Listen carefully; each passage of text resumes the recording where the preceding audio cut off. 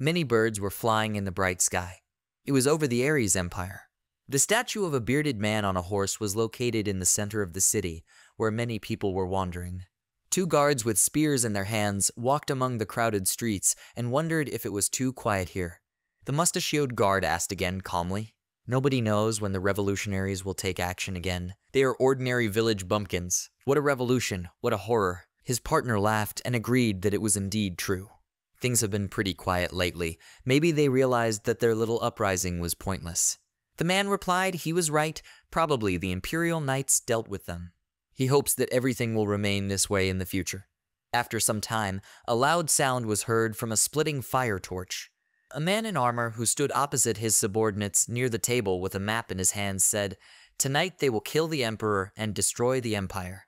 Only in this way is it possible to restore the kingdom." He clenched his hand into a fist and looked at his men, who were reacting to his words with a frown.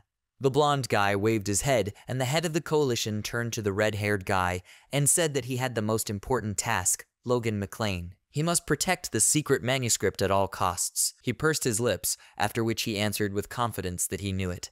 When he left the room, his partner caught up with him and said with ridicule that he was still a patriot. He turned around and asked why he thought so. The guy clarified that he was talking about a secret manuscript. Many people sacrificed themselves to obtain and protect it from the Empire. Since the manuscript is under his responsibility, this means that the army of the Empire will first target him. He will be obliged to take risks to fulfill his duty. Logan turned to look at him sharply and answered, "He speaks as if he voluntarily agreed to this." The guy continued to explain that he understood that the point was his fluency in the ancient language, but he didn't even complain, and this is an indicator of patriotism. Logan said that this was enough. With his words, he indirectly insults their other comrades. It's not about patriotism at all, it's about revenge. He was a worthless person. One day he fell from his opponent's weapon, and those around him whispered, "It's simply incredible. Young Mr. Dios Logan lost to his younger brother Ronian. But he only picked up a sword 3 years ago, right?" Ronian looked at him in fear and said his name as he stood over him with a sword. Everyone whispered that he was a genius, but young Mr. Logan has been training to become a knight for 10 years. This fool is the eldest son. The future of the McLean family is quite bleak. The angry man slammed his hand on the table and screamed, "Paralyzing poison." Did he poison his own brother? Has he gone completely crazy, Logan? Logan stood in his office with his gaze downcast, and the king continued to say, "If Ronian does not recover from this then..." But he could not finish this phrase. He clenched his teeth from the piercing horror that he experienced and shouted to him to leave here. Logan looked at him in fear. He was going crazy with feelings of inferiority and had hurt his brother. The king turned and said that he was no longer his son. For this sin, he was expelled from his family. That's who he was. Leaving home, he became a mercenary.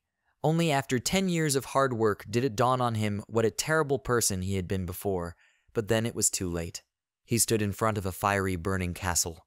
One of the girls asked the other if she had heard about the news. Logan walked past them in a raincoat and heard everything she said. She suggested that it looks like there will be a public hanging in the square today. The prisoner's name is Logan. He stopped abruptly and heard the name Ronian McLean. They say he is an aura user who fought against the Empire on the front lines. The members of the royal family fled in all directions, right? Everyone disowned him. He was worried about his brother and understood that he had to tell him something, and therefore asked him to please move on with his life. He fled in an unknown direction with experienced horror. Someone shouted very loudly for everyone to look at this. This is the end that met the fool who dared to rebel against the Empire. The Ronian's head was cut off, and the surrounding people shouted cheers. Logan promised to take revenge on the Empire for killing his family and for taking away his chance to ask for forgiveness. After some time, the guards shouted to run after him. It's him. This red guy has a secret manuscript. McLean grabbed the manuscript and ran in another direction with incredible speed, trying to escape from the guards, when he suddenly stopped in front of an unknown door, finding himself at a dead end. The guards caught up with him and shouted that he was here. He held his sword in his hands and said that he was dissatisfied with what was happening. The guard who caught up with him shouted at him to die, calling him a rebel. Logan began to defend himself and fight with the guard, when suddenly the end of the enemy's sword was put to his forehead, and he groaned. After a moment, he threw the guard aside with incredible force, and he shouted at him that he was worthless and began to cough loudly. Blood was shed, and the second guard who entered the room shouted at him that he was a terrible person. When he swung his sword towards Logan, he ducked and struck another guard in the stomach, thinking that he had killed another one. When the third one came running and found himself behind him, a moment later he was also destroyed by a sword attack. He understood that he needed to kill more Imperial degenerates. Fury appeared in his eyes, he stopped abruptly, and was surrounded by many other guards who shouted that he was here, and they needed to surround him. How dare he steal the Empire's treasure? He should give in and give up the manuscript. He looked around him and wondered if he was destined to die here. After that, a smile appeared on his face, and he said out loud, "Then there is simply no choice." He threw the sword on the floor, and in his hand a magical ball of a blue hue appeared, which, when squeezed, turned pink and began to emit a magical glow. He invited the guards to die together, frightening them with his terrifying appearance. The people around did not expect such a turn of events and shouted, "What?" A bright light came from the window of this room onto the street and illuminated the entire area of the kingdom in such a way that even small fragments ended up in the forest, which was located at a fairly distant distance. His life was filled with regrets, and he existed for the sake of revenge. At least it's good that he managed to warm up the Imperial degenerates, but he will not be able to get rid of his biggest regret even after death. He should have asked for forgiveness. Fortunately, if he manages to meet his family in the afterlife, he will be able to apologize to everyone. After some time, he found himself with a bandaged head in an unknown room and clutched the cloth in his hands, groaning loudly. After that, he scratched the back of his head and cried out in pain, due to the fact that his head was pounding from the terrifying sensation. He looked ahead and wondered what was going on. How is this possible if he died? A subordinate approached him and asked, "Young master, is he okay?" He woke up and looked at his subordinate with his mouth open, asking, "Is this Rick?" He answered, "That's right, he is his main servant." How is he feeling? Logan couldn't understand what was happening because Rick died 30 years ago, and he asked him why he was alive. Rick was horrified by the question asked and jumped up in fright, after which he screamed, "It looks like his head was seriously injured." He began to run in an unknown direction and shout that he needed to call the maid's doctor and hurry to do it immediately. She answered, "Okay." Logan looked the other way through the window from her room and saw fighting knights, on whose shields certain drawings were depicted. These were the emblems of his house that ended up everywhere. Is he dreaming about this? At that moment, Ronian entered his room, addressed him as a brother, and asked if he was okay. Logan was stunned by what he heard and realized that this voice was Ronian. He entered his room and came closer, looking to the side with a sad look, after which he took his hand into a fist and Logan realized that he remembered this moment. They looked at each other in bewilderment and Logan realized that this happened after their first duel. He lost to his brother, and when he came to visit him, Logan threw a pillow at him and shouted to get away from him with incredible rage, pointing his finger at him and shouting that he was just the offspring of his father's mistress. He looked at him with a feeling of grief. Despite all the insults, Ronian got used to following him everywhere, but after that day he stopped coming. Logan grabbed his head and groaned, and Ronian screamed his name in fear. Rick came to them and said that his master needed rest, so he asked Ronian to return to his place. He answered that everything was fine, and Rick looked at him in surprise and asked again, "Sir?" Logan asked Ronian to come closer to him with a smile on his face. Ronian walked up to him with embarrassment and surprise, while Rick looked around questioningly and scratched his head in bewilderment. Ronian apologized to him and said that he should have been more careful. He replied that everything was fine and he shouldn't apologize, he didn't do anything wrong, it was he who should apologize. But at the last word his lips trembled, and he completely trembled and grabbed his face, and Ronian looked at him in fear and asked Logan, "But what's the matter?" He really should get more rest, and such a kind guy's life was taken away. He fought on the front lines on the orders of the kingdom and died. He grabbed his shoulders with his hands and once again apologized to him, trembling greatly. Deep tears of grief appeared on his face and his face turned red. He continued to say that he was very guilty of him and sharply hugged his brother. Ronian was surprised by this turn of events and asked again, "Logan, why is he crying?" He continued to tremble and hug him, squeezing him tightly, which is why the same tears appeared in Logan's eyes, and he pursed his lips in sadness. They continued to hug for some moments. After that, Ronian opened the doors and said that in this case he would visit him again. Logan smiled back at him and said okay, he should go and rest. He waved his hand after him and looked at him with a smile, after which he turned towards the window and thought, If this is not a dream, and he really returned to the past, then he needs to change everything. Suddenly, Rick ran into the room and shouted, "Young master." The maid was with him. She bowed and apologized to him. He looked at her questioningly and asked why. Rick began to justify her and said, "Nothing." Maria interrupted his rest because he forgot to warn her. But in fact, it looks like she mixed up the rooms. They apologized to him again, and Logan, clutching his face in shame, realized that indeed he had treated the servants poorly too. He turned away and replied that everything was fine, she had done nothing wrong, after which he asked Rick to bring him a pen and paper. He looked at him in surprise, opening his mouth, and asked what he was going to do to Maria with pen and paper. She trembled and covered her mouth with her hands, and Logan screamed at him, "God, let him just take her away and bring him what he asks for." After some time, he brought a stack of paper and a pen and left it on the table. Logan thanked him for this and said that he could go and let no one come to him. Rick was stunned by what he heard and asked again, did he just thank him? Is he sure that everything is fine with him? No headache? Logan got angry and shouted at him that he was saying that he was fine, he should get out of here. Rick grabbed his chest with his hand, and with a wide beaming smile on his face, he replied, "Okay, master, let him rest." Logan endured until the last and took a deep breath, and when he left the room he whispered that he yelled at him, which means that he is healthy. Maria should get back to work.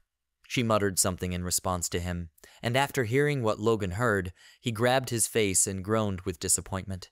He needs to be patient. These are all consequences of his own actions. He clenched his trembling fists and realized that now it was much more important to write down what would happen in the future. A war against the Empire in 10 years, a disaster that will destroy not only his family, but the entire nation.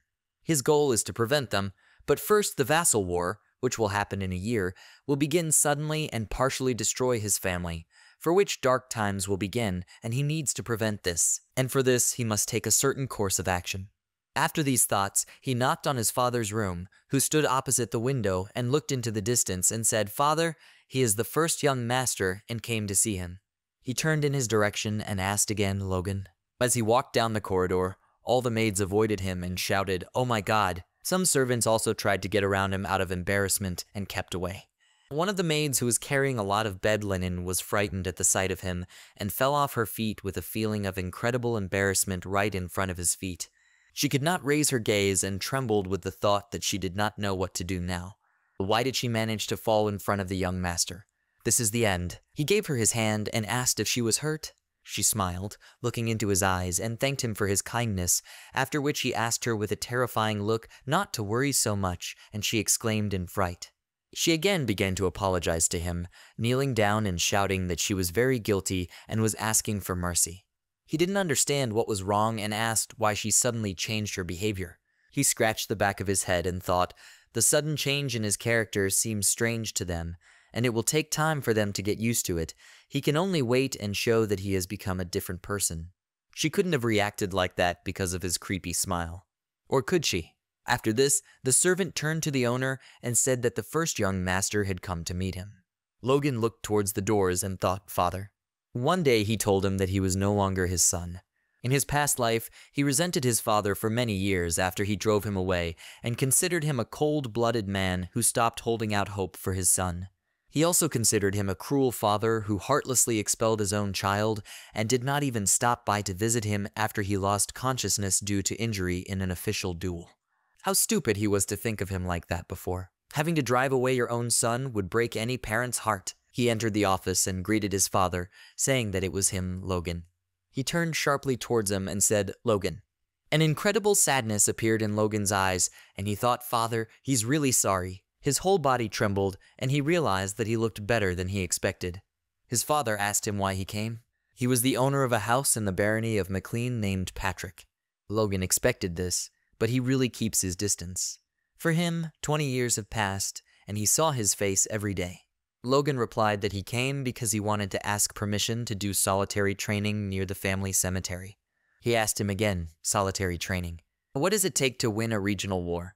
The answer is simple. It is necessary to improve all the forces of the territory, make the knights and guards more powerful, strengthen and create new weapons, and many other documents to accomplish all this. Money, he needs money. But in Ares, the McLeans are known as a family of poor people. They were open to trade, and they do not have money, but there is one way to instantly gain it, Thanks to an event that will happen in 3 months, he will be able to receive the amount of the annual family budget, but for this he needs to hone his fighting skills and gain the right to vote. His father asked him again, does he want to run away because he lost to his younger brother? He answered, no at all. He realized how far behind he was, and, albeit late, he drew conclusions. Patrick responded as if his lack of perseverance was his only reason. In his opinion, he still hasn't come to his senses. Logan thought that this behavior was quite expected and that he simply wouldn't believe him. He replied that he understood that another problem was his behavior. Patrick replied that he was tired. He always does nothing but talk, and he should get out of here. He suddenly began to scream. All this time, instead of admitting his shortcomings, he took his anger out on others, and was also incredibly stupid and childish. This training for everything lasting will help him take control of himself, and he asks his father to give him his permission. Patrick was silent for a while, when he suddenly said that this time his words did not sound like a far-fetched excuse. How long does he plan to train? He answered that about 3 months. Afterwards he asked, in his opinion, is this enough to be equal to Ronin? He replied that his goal was not to defeat him. He set a short period to simply survive from this maximum. Patrick replied that he had indeed changed a little, and that it was good. In that case, he allowed it. Logan smiled and thanked him for that. When he went to the exit door, his father called him by name. The Logan sharply turned back, and his father said, it's already spring, but the ground is still too cold to sleep on. He should try not to freeze. He smiled and replied, okay, father. A few days later, he found himself in the forest with a backpack and a sword. He put it on the ground and said, so he came, only immediate family members are allowed here, and therefore no one will disturb him. Moreover, there is plenty of space for solo training.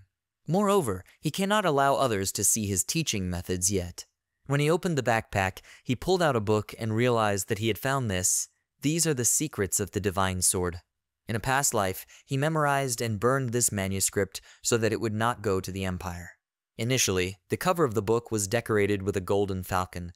The contents described the secrets passed on to the heroes of ancient times who defeated this dragon ruling the world. He encrypted it using the secret code of the independent army so that no one could read it, and he simply could not believe that he would have to rewrite everything again. If the book does not lie after he masters what is written in it, the masters of the aura of the Empire and even the archmages will no longer be afraid of him. In his previous life, his advanced age and lack of talent prevented this, but now he has a chance. He clenched his hand into a fist with confidence in his abilities and created magical energy. The vital energy that changes the body is called strength, and this is the basis of the secrets of the divine sword. He has to concentrate this heart power and create a core. Standing in a majestic pose, he continued to emit an energy flow and thought that this was not an easy task for a person with average abilities, and the previous one would have broken down at this stage. But as expected, after returning to the past, he had a feeling that his strength was working fully. Now 3 days and nights of hard work will be enough for him to suddenly open his mouth in shock and exclaim, "What? Wait, has the kernel already been created?"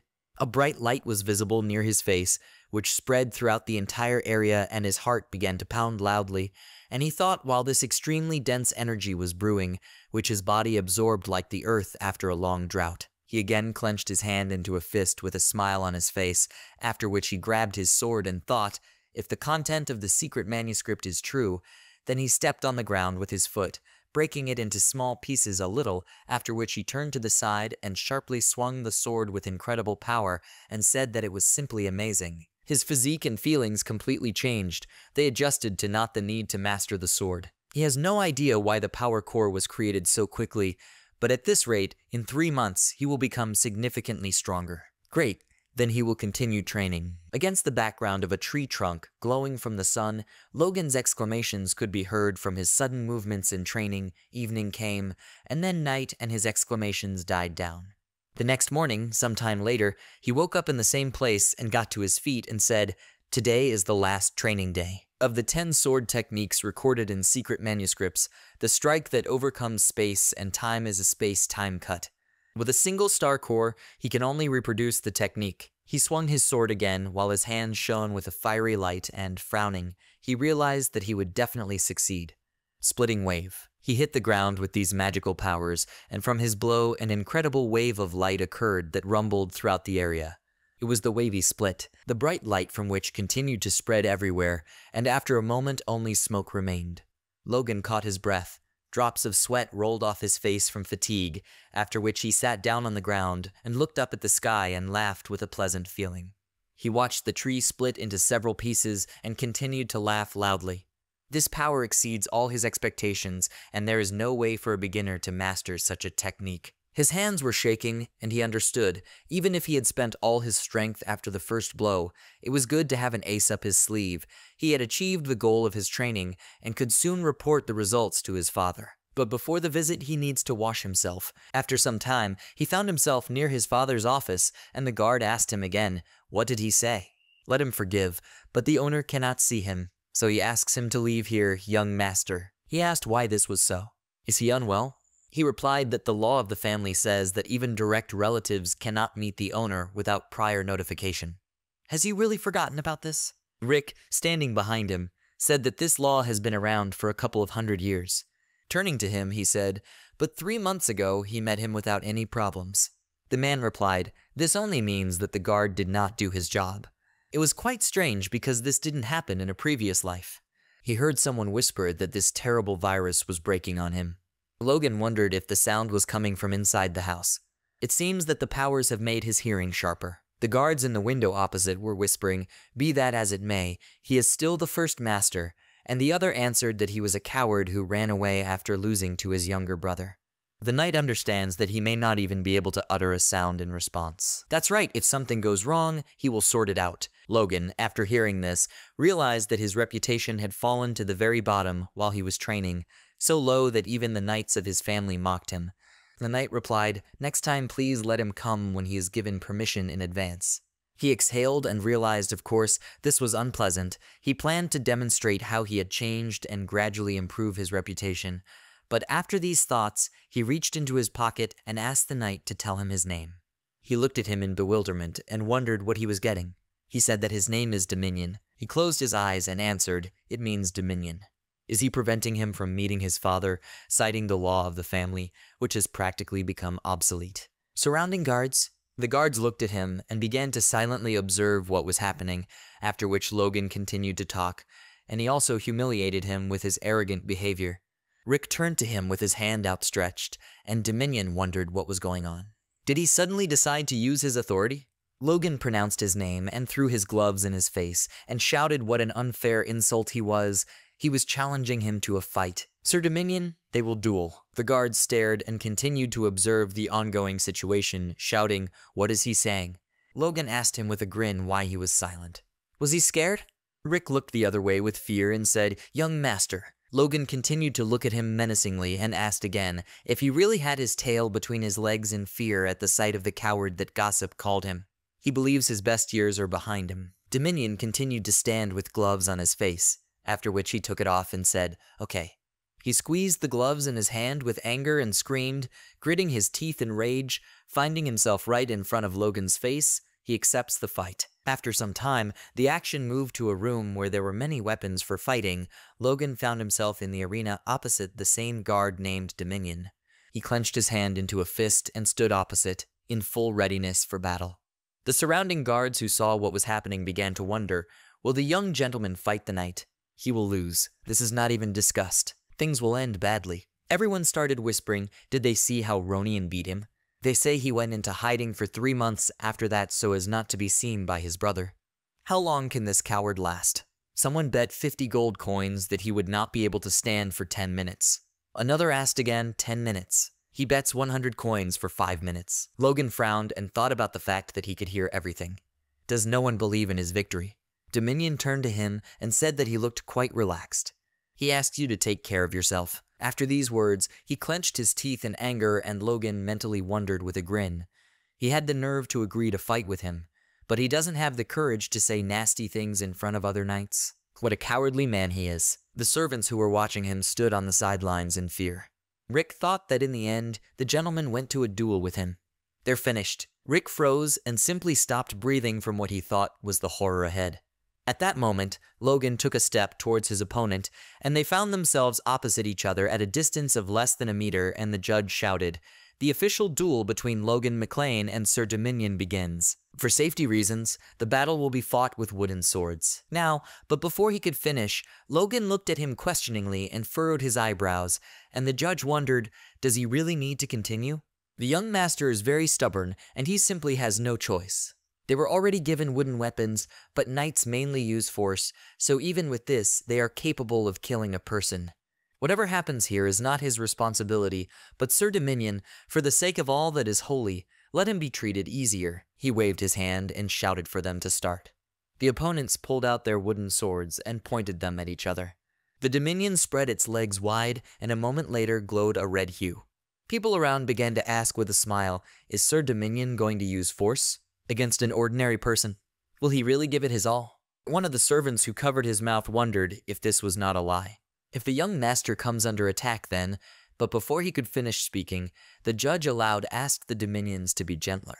Logan turned in their direction and sadly thought, this may frighten someone who doesn't know any better, but he is clumsy with power, and it comes from him due to a lack of control. The Dominion tensed, and a bright light emanated from his body, and Logan told him that he could see that he was on edge.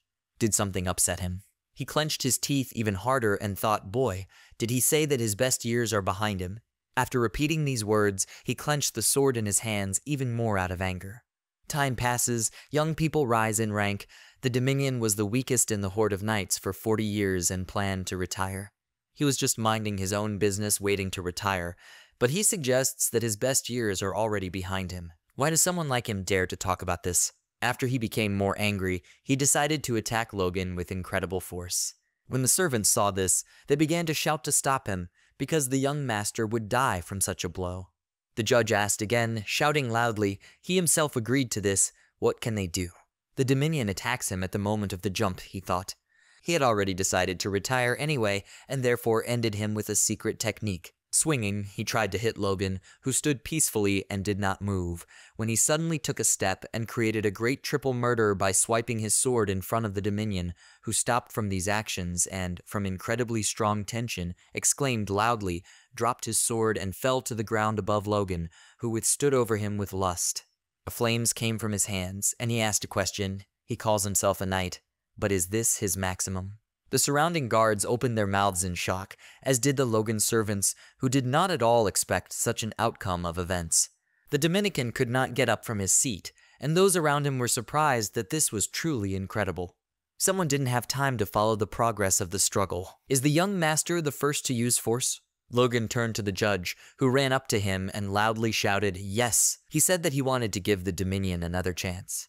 What can he say about this? He answered, of course. After that, he turned to the earth-prone Dominion and asked if he was okay. His hands were shaking and his face was blue, and he wondered what even happened. Is he really weaker than this guy? He took up his sword again and said in a trembling voice, no, this simply cannot be. Logan thought that he was now furious and putting too much pressure on himself. And he said, this could very well be the case. After that, he hit the Dominion one more time with a sword right in the chest, and a stream of blood flowed from the Dominion's nose, and he again began to fall to the ground, and having finally fallen, Logan looked at him with some disgust and thought, he even gave a second chance, but it's time for him to tighten up tail. Dominion, clutching his face, trembled, his face turned red, and the blood continued to flow. He turned to the master and said that he confessed. But before he could finish speaking, Logan hit him again with a wooden sword right in the face, and because of which he flew to the side and groaned in pain. Logan thought about it. He showed enough mercy to the vassal who tried to rebel against his master. Now it's time for him to get what he deserves. He uttered this phrase with a feeling of hatred and, grabbing his sword, struck several more blows on the back of his opponent, who had tears in his eyes and screamed loudly in pain and horror, and also asked to stop this nightmare. Those around who watched what was happening said that it was very cruel. Maybe they need to stop him. The guards also asked in shock, is this really their young master? How could he change so much in 3 months? And after all, he also not only awakened the power, but he was even able to completely remake the sword technique. It was as if he had been a swordsman for decades. Logan gripped his sword with a sense of confidence and stood over his destroyed opponents. The judge shouted with a terrifying feeling that he had won.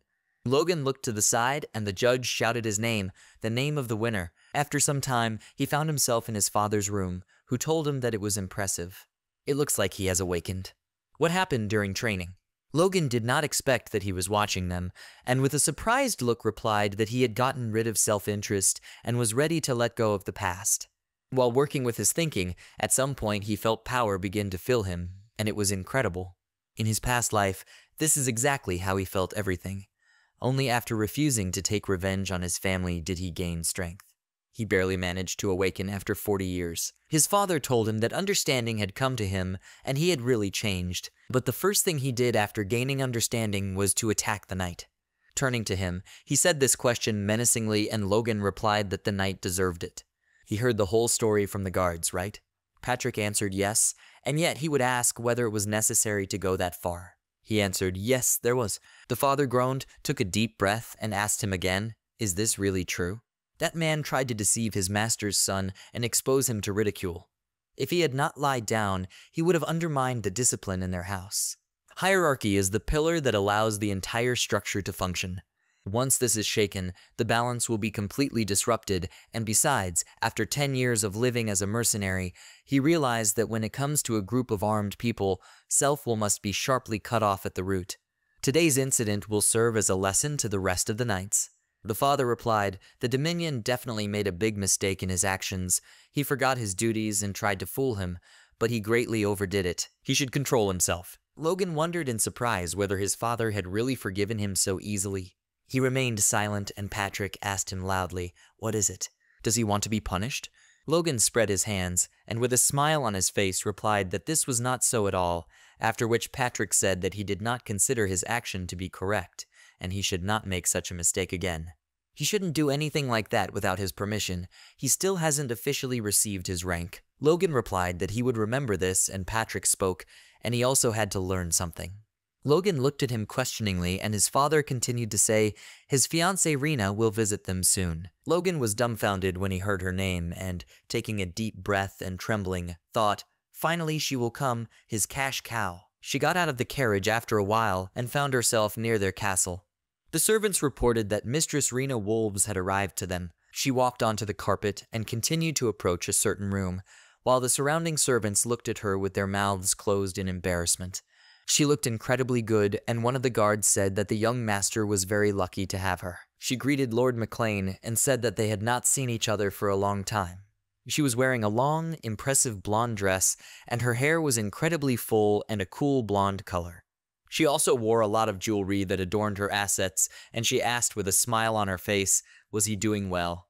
Patrick grinned and said, she has become a real lady, young Mistress Rena. Logan, standing to the right of his father, remained silent, and his servant looked at Rin with stunned attention, and thought with delight that he had seen her as a child, and she had grown up to be an incredible beauty. But what was wrong with this guy who should be the happiest of all? Logan looked at her gloomily and did not show any good emotions. Rena asked to be allowed to read the letter that the Count entrusted to her. She began reading, his dear friend, Lord Patrick McLean. Half an hour later, when all the guards continued to look at her with pleasure, she said, So this is what they hoped for, due to unavoidable circumstances. He, Chiron Wolves, asks for a dissolution of the engagement. That's all. She handed the letter to the maid, and everyone fell silent for a moment. Logan, without experiencing any emotions, thought about the fact that he was beating around the bush, but in fact he meant that Chiron Wolves thought that Patrick would become an aura user, but he has been at the level of a high-ranking knight for 20 years, and to be honest, his son is even worse. Why should they lower the bar and unite with them? He invites them to separate. That's what he really wanted to say. Patrick wondered with incredible rage. By breaking off their engagement without a proper reason, is House Wolves trying to insult them? The surrounding guards fell silent and drops of sweat began to flow from their faces. Rena blushed and shouted, "What is he saying, Lord?" She guessed that he would regard it this way, and therefore asked him to allow her to personally deliver the message to settle any misunderstanding. Memories of how she lived with them for a whole year as a child still clings to her memory.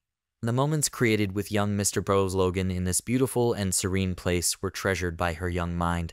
She has no desire to forget them, but she is connected to her family, and therefore is obliged to follow all instructions. She thought it best to personally apologize to him and young Master Logan. The surrounding maids listened to her speech with tears in their eyes and said, God, her heart is as beautiful as her appearance. Logan's face darkened, and he thought, this is just a curse. The queen asked, so what is the reason, Lady Rena? I'd love to hear about these inevitable circumstances. Tears appeared in her eyes, and Logan began to think Marion Kairos, his stepmother and biological mother Ronian. She has long considered him an enemy because of the issue of succession, and therefore, as it seemed to him, she would not interfere in this. But the honor of the family is a completely different matter. Ryan bowed and apologized again, because she couldn't tell them anything because she didn't know the reason.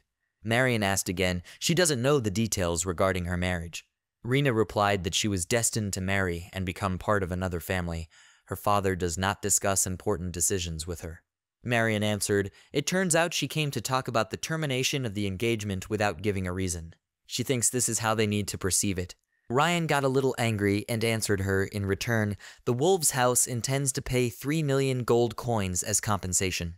Suddenly came the voice of the McLean house finance manager, Dwayne Filsner, 3 million. Logan McLean at that moment thought with a satisfied grin, great, now it will be very good if he can get this money. But his thoughts were interrupted by the angry voice of Patrick McLean. How dare they? The knights heard him and immediately whispered in fear, he is too strong. Rena Wolves was scared because suddenly a guy in armor with long hair and a ponytail appeared in front of her and asked her to stand behind him. Then he addressed all three on the balcony and announced, he, Rockfern, Knight of the House Wolves, calls on the Lord. He also asks him to calm down and continue the conversation. But Patrick smugly asks him if he is such a high-ranking knight. Impressive for his age. He further added ominously that it seemed to him that wounding the rising star of the House of Wolves would serve as a fair exchange for humiliating the dignity of the House of McLean. Rockfern listens intently, but then, closing his eyes, he swallows hard. Then he still manages to cope with the situation, and in a calm voice he again addresses Patrick McLean. The head of their house calls the Lord a man of honor. He also said that the Lord would not persecute a young girl and a junior knight. Rena behind him adds that they are not trying to buy honor with money. She asks to be accepted as a sign of a sincere attempt to maintain the friendship between their houses, despite the impending public criticism due to inevitable circumstances. Patrick with low teeth understands that if he continues to push, he will become a dishonest person. Is this what he was trying to achieve by sending 2 children here? Chiron Wolves. Further, he still announces that the guest remains a guest, even when bringing bad news. The McLean house will not oppress them. Rena Wolves, hearing this, breathes out a sigh of relief, and he continues, but they also will not accept the Wolves' offer. And for breaking the engagement, they will ask only one thing. The princess sent must politely apologize to his son. He will not accept any other compensation. The knights heard this and said with smiles on their faces what was to be expected from their lord. This is how aristocrats should be. But suddenly Logan's voice is heard, father. He raises his hand and notes that, as someone who is troubled by a broken engagement, he wants to ask for something. He asks his father to listen to him. At this moment he thinks they need money. Is the father going to let them just apologize? This is madness. 3 million is the annual budget of their home. In addition, half of the amount comes from the family and his stepmother as assistants. As soon as they stop providing this, they will go bankrupt. What then? The father does not understand what he is doing. They are obliged to get these 3 million at any cost. Further, turning to Patrick, he announces that he would like to accept the offer of the Wolves' house. When he hears this, he wonders what. Does he want to make him go back on his own words? Logan McLean frowns and sighs heavily, gritting his teeth. Further, pressing his left hand to his chest, from which a glow appears, he understands that this is a lot of pressure. Although without an aura, this guy is a high-ranking knight. It's a pity that compared to others, this is a trifle. If he couldn't get everything sorted out now, he'd never move forward. Patrick McLean, turning completely to him, tries to convince him that their house is not so poor that they should give up honor for money. Then Logan takes a deep breath again and exclaims loudly, "No, just like that." Patrick still can't believe what he heard, and so he screams, "What?" Logan, plucking up his courage, announces that right now they owe the bank 3 million. The annual interest is 150,000, right? Without Chiron's support, they will become bankrupt and a great house of the poor. They will end. Patrick McLean and Margin Quiros, listening to him, are horrified. Logan, vividly imagining this whole scene in his head, notes with pleasure that he would like to say so, but since this is an official meeting, he will have to restrain himself. Therefore, he answers more softly that the reason why they should accept these 3 million is precisely an honor. Patrick, having heard this, still clarifies with disbelief, so for this reason his son wants him to renounce his own words. Logan McLean confirms this, he is sorry, but the Wolves' house is superior to theirs, and the Earl also rules the East. And although his forces are located there, they do not serve him. Whispers begin again among the knights and servants, but he continues he is afraid that a simple apology will lead to the spread of rumors that they are trying to please the Wolves family. Rena Wolves tries to convince him that her family is reasonable. They have great respect for the honor of the House of McLean. But Logan tells her the exact opposite. He didn't come to break the engagement, continuing to talk about reasonableness. The princess should not be made a laughingstock. In his past life, he believed that Rena was sincerely upset about the inevitable breakup, but before that happened, he remembers something. She, standing in a large and bright room with her back to him, thanked him for coming. Today they are breaking up, but she expects to create last memories with him. Logan McLean, with a sad look on his face, tries to somehow convince her and desperately says, Rena Wolves. He remembered that his life as a young lord had been ruined, and the decision to risk everything for the woman he loved by escaping seemed to him the best. Then he timidly suggested to her that maybe they should run away tonight. But he did not have time to finish speaking completely when she suddenly turned to him and took out a dagger from under the hem of her dress. Logan, seeing this, asked in confusion, "What is this?" But the very next moment Rena threw the weapon straight at him. He, although feeling bewildered, quickly reacted and, drawing his sword, repelled the attack. It seemed to her that this was not enough, and so she, tearing the sleeves of her dress, said mockingly, Logan thinks that someone like him can be with her. He should already understand where his place is and get away. He lost to the boy. Why does he even need a sword? He made her task easier, and she is grateful to him for that. He tried to reason with her and did not bother asking questions. What was she talking about? But Rena Wolves suddenly screamed loudly, and the next moment Rockfern ran into the room shouting, "Princess." She began to lie without any shame. Logan suddenly became aggressive. When he heard her lie, he realized that she had caught him. He was guilty of many misdeeds, and his family no longer trusted him. As a result, the McLeans had to apologize to the Wolves and pay huge compensation.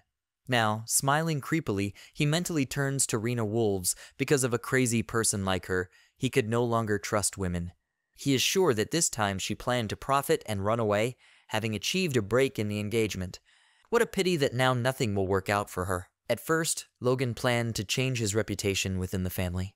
It seemed to him that if he slowly showed his new sides, it would convince people about him, and one day his family would also reconsider their attitude towards him.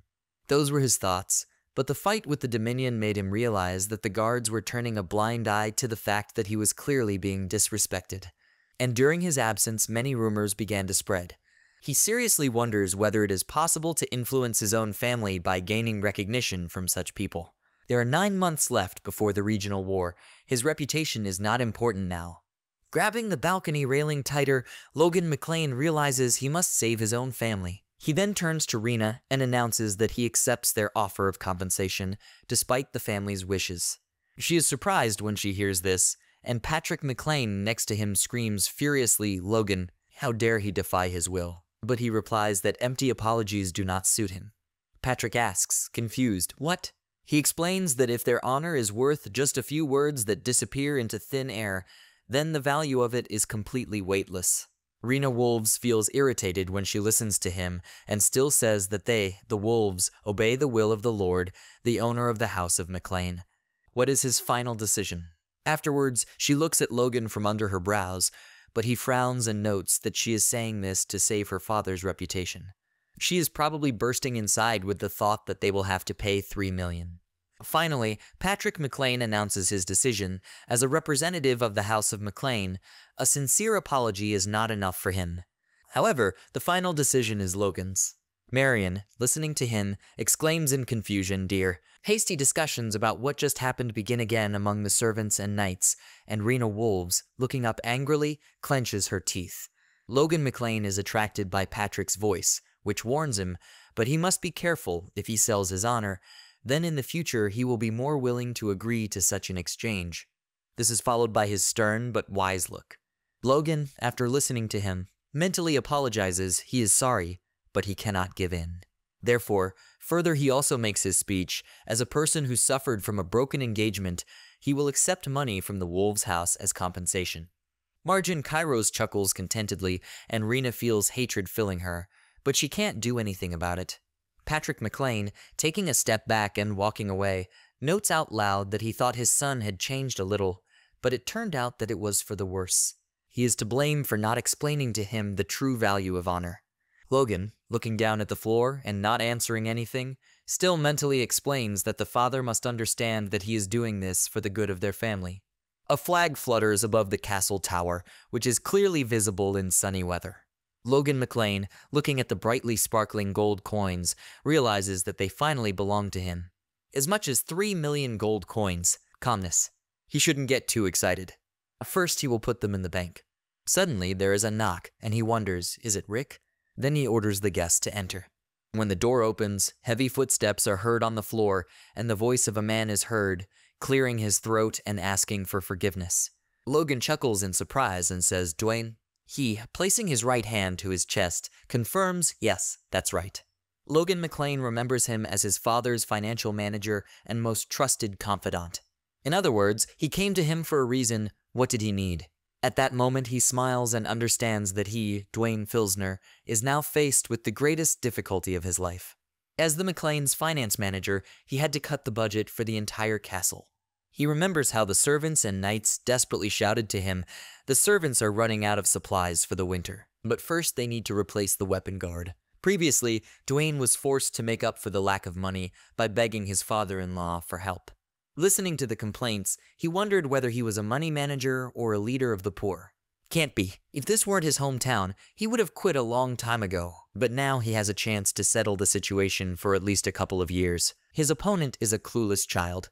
From Dwayne Filsner's perspective, Logan looks like a complete fool. Therefore, grinning evilly, he mentally, but not sincerely apologizes to him. He is sorry, but he will have to share the money for the child. Finally, he laughs cheerfully and replies that he just came to say hello. Yesterday, the young lord surprised him very much. Logan McLean, not showing any interest in this phrase, asks again, "What?" Dwayne suddenly clenches his fists and continues to flatter. The young lord defended his own position, not paying any attention to the unreasonable pressure on him. He was literally shocked by what kind of heir the McLeans were growing up. With these words, he gives him a thumbs up, but at the same time mockingly thinks, how can this guy get such flattery? Before, he only did all sorts of nonsense. He was probably the first one to praise him. Well, he should open his own heart and wallet to him. But to his surprise, Logan tiredly says, what kind of nonsense is he talking about? Dwayne Filsner notes in shock, wait, he was not prepared for such a reaction. Therefore, once again I cough into my fist. He repeats more restrainedly, in their difficult times, 3 million gold coins is like rain during a drought. The young lord's ingenuity will allow the family to breathe a sigh of relief. But Logan McLean, still not perceiving his speech, asks why this. The money belongs to him. Dwayne laughs when he hears this, but he feels as if lightning has flashed around him. He is mentally indignant. He expected such an outcome, but it was worth a try. What a little idiot he is. Is he going to spend everything on his own needs? Clenching his fists, Dwayne Filsner still tries to find his balance and thinks he needs to calm down. He must look back on his 20 years as the McLean's financial manager. He remembers how he fell to his knees and, resting his face on the floor, said prayerfully, he asks Viscount Kairos for help. The Viscount, frightened, shouts at him, he shouldn't be like that. But Dwayne, clutching his leg, desperately asks, must save them again. On the contrary, he tries to step back, asking what's wrong with them. He must let him go. Remembering this moment in detail, Dwayne Filsner understands that he is used to being humiliated, and now the situation is the same, but he has an idea. He covers his face with his hand and begins to wheeze. Logan, seeing this, wonders why he is crying. Afterwards he asks, is everything that bad? Dwayne removes his hand, showing that there are tears in his eyes, and fussily answers, he doesn't know if the young lord knows this, but they owe Cooper Bank 3 million. The annual interest alone would be 150,000 gold coins. Did he know this? Logan McLean, looking at him silently for a couple of seconds, reminds him that now is harvest time. They will be able to pay the interest. Hearing this, he cannot understand how he knows so much. After laughing embarrassedly, Dwayne Filsner explains that, as a rule, running a barony requires money, and they are always tight with it. If only the young lord would help them a little. Logan shakes his head and changes. He's sorry, but no. Dwayne, feeling shocked, asks questions. What? Why? He thought that the young lord had opposed his father for the good of the barony. Logan McLean confirms this, right? He, expecting a completely different answer, answers prematurely. Clearly, he knew everything. But after a second, he stops and asks again, what? Right? Logan explains that he will use the money for the benefit of the family, not to cover current expenses. He needs to think about the future. Dwayne Filsner, continuing to become more and more indignant, thinks with hatred as if the boy knows it. He just has to give him the money. But he is interested in, let's say he doesn't pay his debts, but how will this change the overall situation in the family? Dwayne is confused and tries to come up with the most appropriate answer. Their budget will increase, and managing the castle will become easier over the next couple of years. They will have the opportunity to exhale. Logan does not give up and demands further answers. And then what? Dwayne Filsner, not expecting this at all, asks again, what? He continues instead, they will go back into debt, right? They don't even have any special items for sale. It's a vicious circle he wants to break. The money will be used to implement his plan. Dwayne listens to him and wonders what. Is this really the bully he knows? He imagined him as a child who does not care about the problems of his family. But suddenly Logan seems to remember something and announces that he has a request. If he does him a favor, he can help cover some of the family expenses. With these words, he deliberately takes one of the coins in his hand and shows it from all sides. Dwayne Filsner, wary, asks what service. He smiles and explains that he needs him to gather some mercenaries. After a while, a leather bag falls to the floor. In appearance, it is definitely filled with something, and Rick's voice is heard nearby. Is the young lord really leaving? Logan McLean, donning knight's armor, confirms this, yes. He wonders in confusion, but what is happening to him? He returned from solo training not long ago. Logan thoughtfully but seriously replies that he has to earn money. Rick is perplexed and asks if the young lord doesn't have enough of them. He, taking the bag, replies that he needs much more. Then the servant Rick reminds he is sure that the lord will be against it. The atmosphere in the castle is too tense. But Logan McLean sighs and agrees, right? So he will leave secretly. When he hears this, he screams very sharply and loudly, what? From such a sound, Logan has to plug his ears with his fingers, and he also asks him to shut up. Then he decisively thinks that if he cannot influence his reputation now, then he will not be able to change everything else. He needs to organize an army outside. Fortunately, he knows what is happening there now, since it was at this time that he was kicked out of the house. First, he needs to check on that person. Rick, watching his thoughtful face, wonders what he's thinking about right now. What other escape could there be at his age? Putting the bag on his shoulders, Logan McLean only answers tiredly, he is terribly persistent. Servant Rick does not give up, and stretched out on the floor announces what he should do if the young lord runs away. He will have to go through it. When he sees this, he sighs heavily and almost groans. This cannot be. Then Logan raises his leg right above Rick's face and immediately shouts, no, do not do this. Logan McLean also sighs with relief and some pride and asks him not to worry. He left a letter for his father. No one will blame him. Rick, rising and sitting on the floor, still as if not realizing what had happened, clarifies what the young lord wrote. But Logan just smiles, and they stare at each other in silence for a few seconds. Soon, while Patrick McLean was sitting at his desk and holding a piece of paper in his hands, a red flame was blazing behind him. Clutching the letter tightly with two shaking and angry hands, he read what was written there. It was intended for his dear father. The breaking of the engagement broke his heart. He decided to go away for a while and will be back soon. Logan. Then only Patrick's furious scream is heard, which is heard throughout the castle. Logan, Rick, all this time standing right in front of him, almost crying, mentally prayed to him, the madman must come back. Even 200 years ago, the house of McLean was not in such a position as it is now. A huge and extensive plunder, stretching from the neighboring Viscondom of Thesron to the Viscounts of Sylvanus, Purina, and the plains of Befrons, was revered as the ruler and master of the southern part of the kingdom of Grandia. But the ineffectual reign of 3 generations before the present lord, Patrick McLean, resulted in his family's demotion in rank and greatly diminishing the territories they controlled. The vast grain estates that had once been called the McLean Plains were handed over to a powerful vassal, and the fertile lands were divided among various landowners. The place the McLeans ended up in was brutal, dry land near the southern mountains. Logan McLean, equipped with already dirty armor, confidently steps forward and at the same time reflects, There are no worthwhile regional products there, as well as copper mines characteristic of the mountainous area. In such conditions, even if they win the regional war, they will have to forever turn to the Kairos for help. It will take a lot of money to break the vicious circle. Much more than 3 million. Here, in the greatest trading city of the Kingdom of Grandia Kale, there is someone who can give them to him. When he walks down the street, with stalls with goods lined up in a row, the merchants rush to lure him with loud cries, rings with precious stones from the Empire, 10 gold coins. This shield is popular in the north, a fresh southern fruit. But Logan, as if not hearing them at all, continues to think that the road to here reminded him of how far away the McLeans were located. If he's not mistaken, this man spent his youth in Kyle. Residents say that Philip Cloud's golden beetle lives somewhere here. The Ares Empire is the strongest nation on the continent, a powerful centralized government that operates on a merit system. Regardless of gender or age, a person with talent can succeed here and enjoy power and wealth. Even foreigners have this right. An excellent example of this is Philip from the Kingdom of Grandia. He is one of the richest merchants influencing the empire and the greatest military merchant who is considered a traitor to the Kingdom of Grandia. However, in reality, despite his nickname of the Gold Beetle, he supports his fellow countrymen and uses money and power to make the Grandian a sovereign state. Logan McLean suddenly stops and looks ahead and makes a mental note, and this person is that guy over there. Ahead, he sees a sad guy with dark hair and glasses sitting on the ground. Tears run down his face as he shakes and plaintively says, "How could the scoundrels deceive him like that? What does he have to live on now? This can't be." Then he grabs his head and sighs heavily.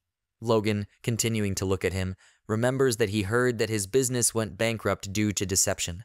Sad, however, the sight.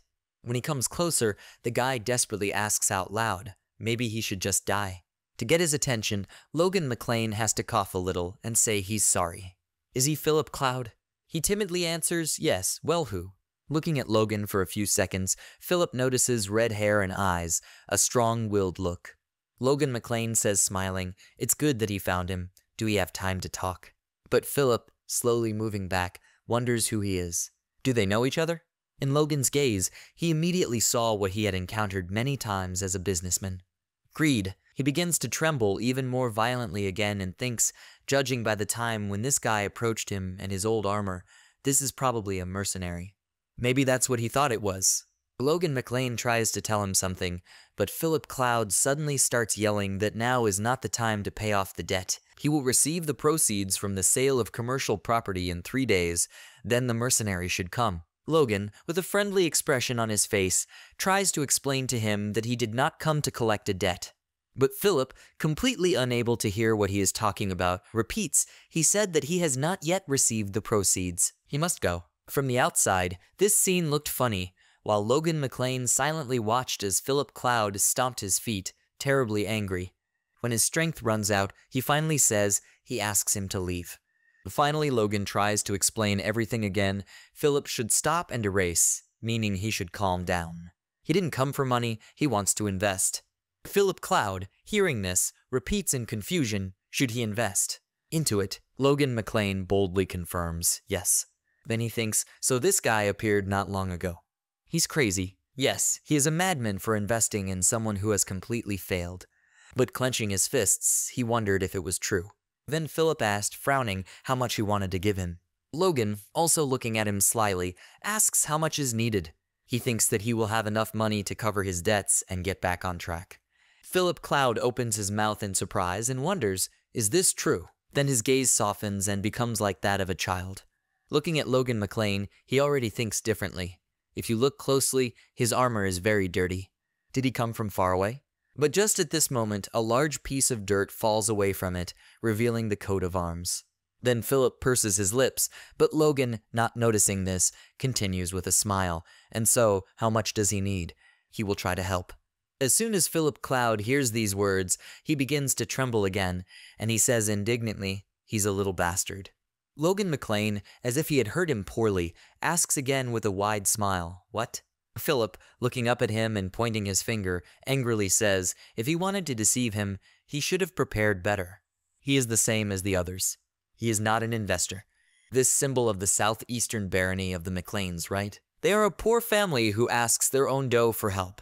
What other investment is there when its owner is unable to pay off his debts? If he is caught pretending to be a nobleman, he will lose his head. Then he turns away and sobs in a trembling voice, saying that the guy ran into the wrong guy.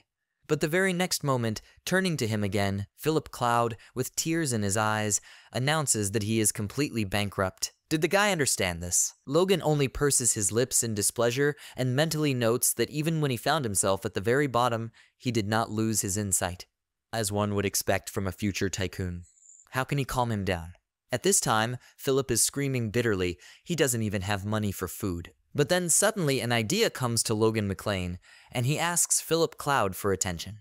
Turning around, he still doesn't lose the feeling of anger and asks, what again?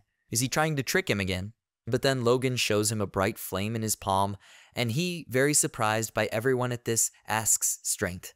Doesn't he imagine it? Philip further wonders, did this guy awaken this at such a young age? And such a genius is trying to trick him. There is hardly an idiot who would decide to ruin his own bright future. He laughs embarrassedly, and already smiling, he changes. He's sorry. So many troubles happened to him that he began to react sharply to everything. They can talk about what the young man should do to him. Logan McLean, finally hearing this, sighs and announces that he wants to hire him forever. And with a bonus, he will pay off his debt. Philip Cloud asks in disbelief, should we hire him? Forever? He's sorry, but the McLean house doesn't have that kind of money. Then Logan defiantly throws his backpack off his shoulders onto the floor and slowly opening it, indifferently asks how much he owes. Philip, a little confused, replies that about 250,000. He boldly replies that he will give the entire amount and will pay the same amount for it. Although no, it will add 50,000 on top. In the next moment, Philip Cloud has to squint his eyes, and at the same time he wonders, is this the light? Logan, finally opening his backpack, filled to the brim with gold coins, wonders if 300,000 will suit him. A total of 550,000 gold coins. He will pay everything at once. Philip even blushes with confusion, and in his eyes, Logan McLean acquires wings.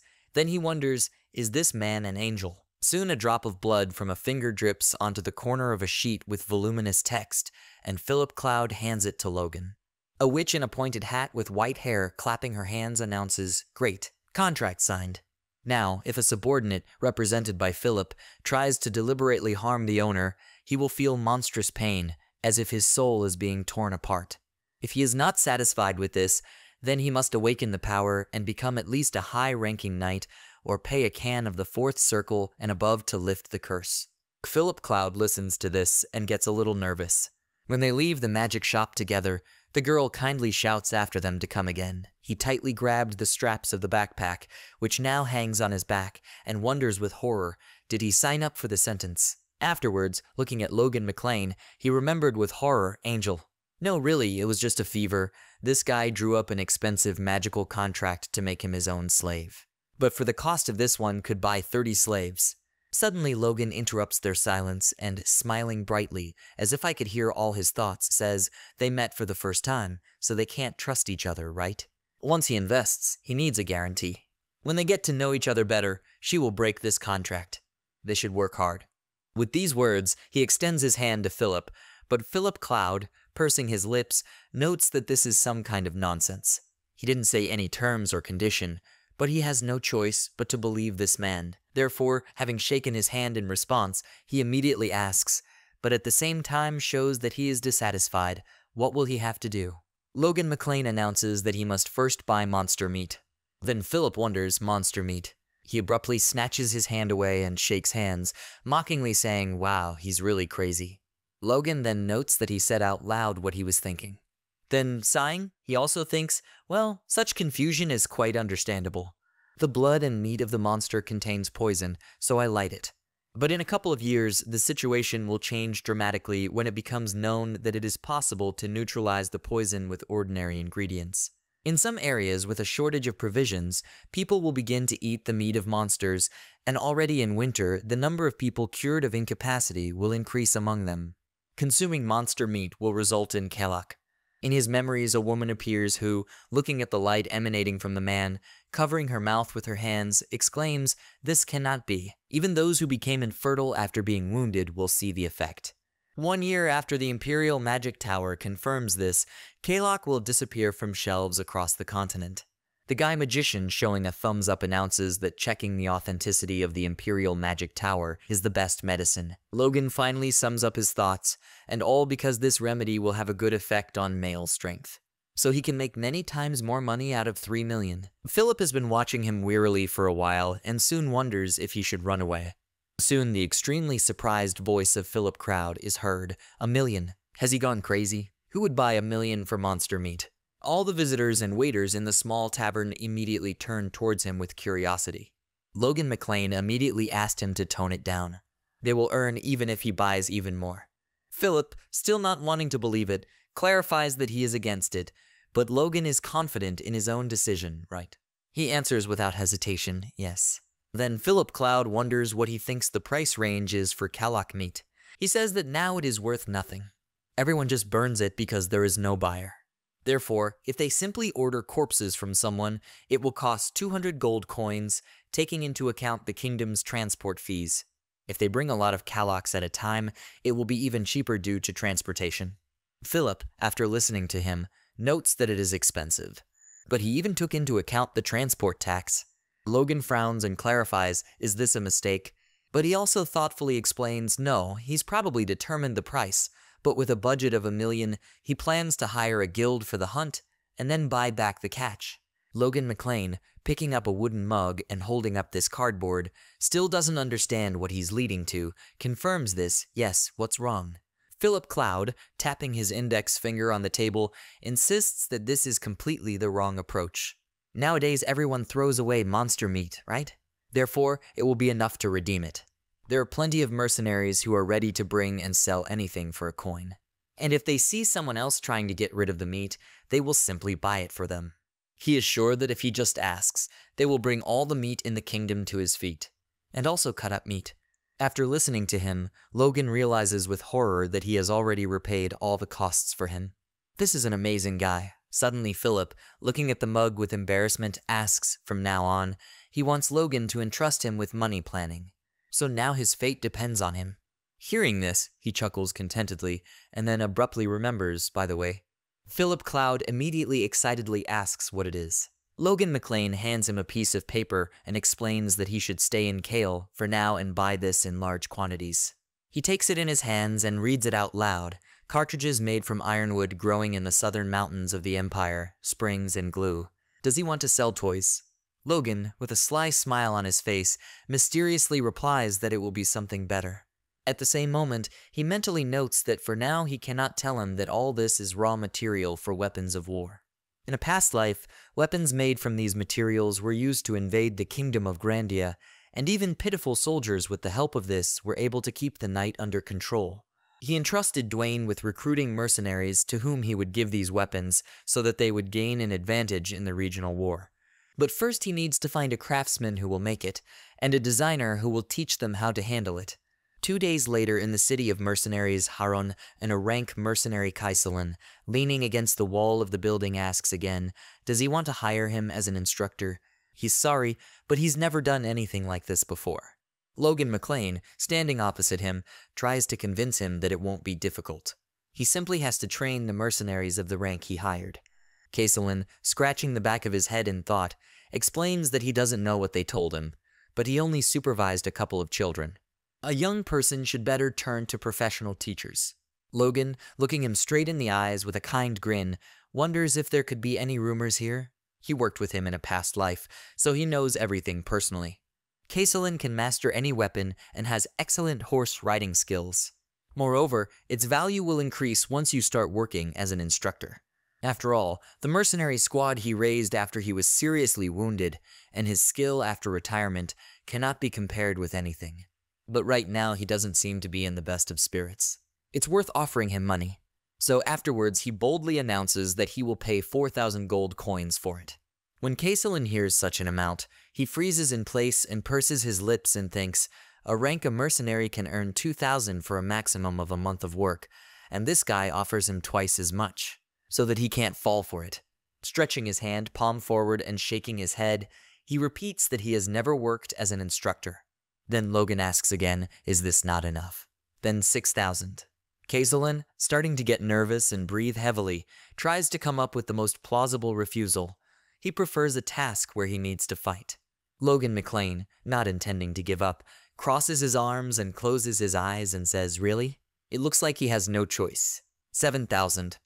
When he hears such a number, his ears involuntarily twitch, and he hits the stone wall with all his might and screams. The guy can't hear him. He reads that money can buy anything. But Logan perceives these words differently and briefly says 8,000. Kaisolan immediately changes his mood and happily smiles and exclaims they have the same views. He thanks his employer in advance. When Logan McLean watches him bow, he mentally rejoices Kaisolan is hired. Soon, when they were slowly walking through the streets of the city, after listening to the whole long story, he summed it up like this. This means his employer is the first and young lord of the house of Baron McLean. But Logan clarifies, isn't he curious why he took a mercenary from the feudal city of McLean? Kaisolan jokingly replies, why is there any interest if he pays decently? Logan, hearing this phrase, thinks rather, this is a good answer. Afterwards he notes that he has a clear mind. But suddenly they stop when they hear a hated man screaming nearby. The freaks must be faster. If they are late, he will kill them all. A man swings his whip and hits the people in front. Their clothes are dirty and torn, and shackles with metal balls tied to them prevent them from walking calmly. Kaisolan turns to Logan McLean and notes that he must know that Harem is called a city of mercenaries and slaves. Ahead they will meet similar ones more often, because there is a slave market further away. He sadly replies that he already knows that. He is going to go there to buy one slave.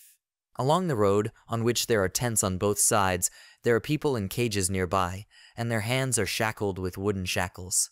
Logan heads to one of the owners, who, noticing him, contemptuously thinks, I'm a clueless hillbilly. But at the same time, he asks the young lord to come here with a smile. He should come just for a second. He can offer him slaves at the cheapest price. But the blonde doesn't have time to agree on everything. When suddenly he sees Kaisolan passing by, he gasps in fear, and falling to his knees asks the question, why is he here? Logan McLean, noticing this reaction, understands with pleasure that he is now calmer. He hired this guy for a reason. Having walked a little further forward, he stops near a large tent and, looking around, notes that there are much more guards here. It looks like this is the same place. A gray-haired man immediately approaches him, hinting that the young lord most likely understands where he has come. He confidently replies that he wants to buy a gnome. Then the old man stepped aside and opened the way for him. That's right, he went to the right place.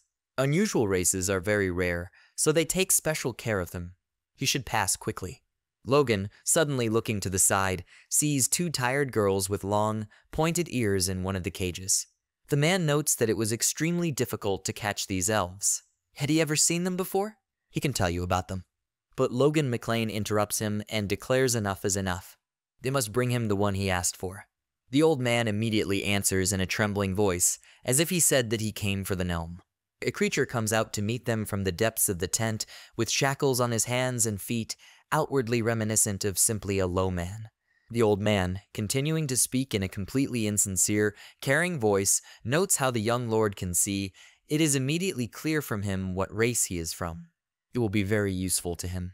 Even among the great dwarf masters, this one is one of the few with the rank of expert. Logan immediately repeats in shock expert rank. By their nature, gnomes skillfully use their hands.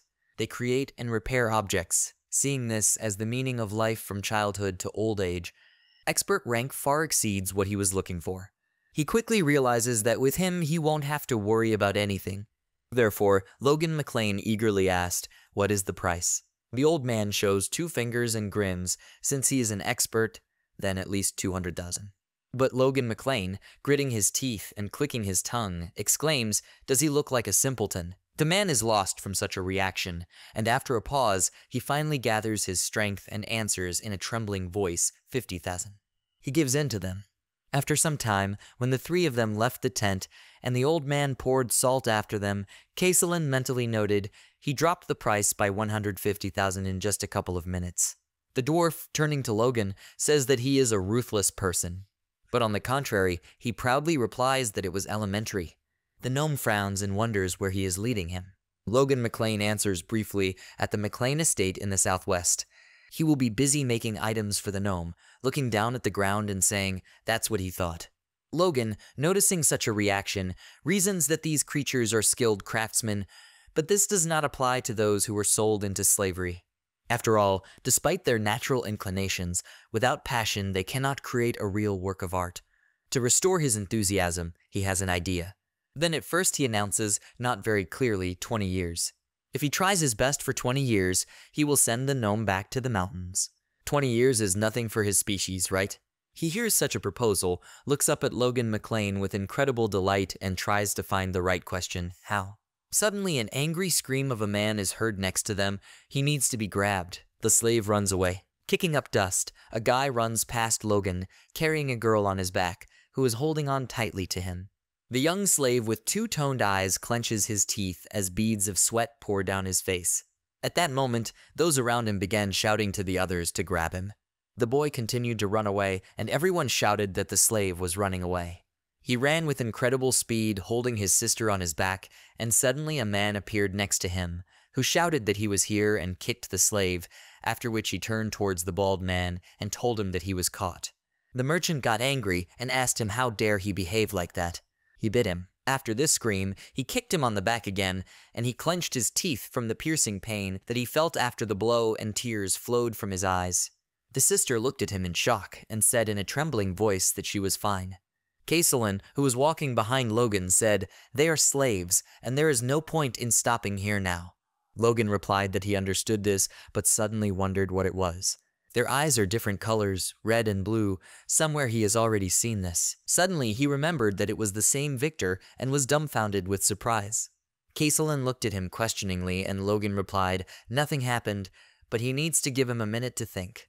He continued to look at the slave and wondered how this was even possible. He really didn't expect to meet an aristocrat murderer here. In a past life, there lived an extremely famous aura user in the kingdom. At first, he was a slave who escaped by killing his master. He was wanted for the murder of both countless soldiers and knights of the pursuers and the aristocrat. He had to hide like a criminal. Approximately 10 years later, he appeared again and already used aura, thereby proving that he had risen above ordinary people. He killed the entire family that previously owned it, and since then killed every aristocrat he came across in the Grandee. For this, he received the unusual nickname of the aura user killing aristocrat. The incident with the disappearance of one slave happened a year after he became a mercenary, so now that person should not have been bought yet. If he saves this boy, then in the future an aura user will be on his side. But the problem is that, before he had time to think this thought through, he heard an incredibly loud scream. The mustachioed man started screaming, "Someone, let them get this terrible guy away from him." The boy bit him on the leg and bit through it until it bled. He is an unstoppable killer maniac. He screamed to let him go, and Logan wondered if he was a deadly weapon that killed his allies, he could just lock him up. He continued to ask to let him go and called the guy names, gritting his teeth in pain, after which he tried to kick him in the head and shouted, "Who dared to interfere with him?" Logan stopped his leg with his sword, and the man wondered who he was and when did he manage to come here.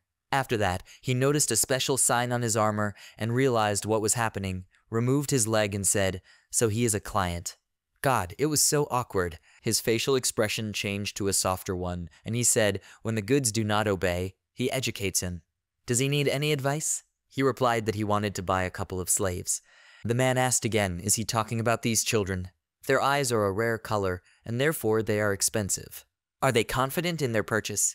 Logan replied that he should name the price, and the man said that they cost at least 10,000 each. At the same moment, Logan was thinking, a strong young slave costs about 300 gold coins, and he increased the price a lot of times for children from whom all that was left was skin and bones. He thinks it's quite expensive.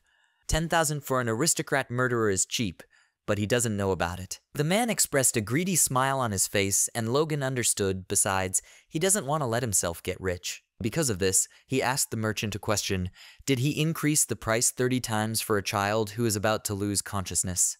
And the second one already seems to have one foot in the grave. The boy's sister held him in her arms with tears in her eyes and looked at Logan in fear, after which she said in a trembling voice, "Brother." The merchant answered Logan, and yet there is no one else to buy here therefore, but before he could finish speaking, Logan offered him 500 for each. This is a price higher than for a healthy slave. The merchant replied, "God, sir, But that wouldn't even cover their original price. He laughed, and Logan, frowning his eyebrows menacingly and loudly, asked him, in his opinion, he doesn't know how much slaves cost. After that, he squeezed the sword in his hands out of anger, and the man reacted in fear to his actions and thought dumbfounded. Victor is always nothing but trouble, and he is sure that it will not get better in the future, which is why he lowered his gaze and thanked the gentleman for the deal. After some time, Victor woke up on the shoulders of the Kaisolan who was carrying him. Victor was stunned by what was happening and jumped up from his seat, and his sister exclaimed to him, "Brother." Kaisolan noticed his movement and asked if he had woken up yet. His wounds shouldn't have healed so quickly. Logan answered, and indeed, he quickly came to his senses. At the same moment, he began to think. He was secretly emitting a power that could barely be noticed as they walked. This is better than the magic of most low-level priests. However, he turned towards the surprised children, around whom bright rays of light were shining, and he wondered if it was the children who saw power. Even Kaisolan noticed this. It's probably just a coincidence. Victor squeezed the shoulders of Kaisolan, and a moment later found himself on the ground with a roar, and running up, swung his fist and shouted at Logan to die, attacking him. He managed to dodge his sudden attack and grabbed him by the hand, after which he threw him aside and Victor screamed loudly.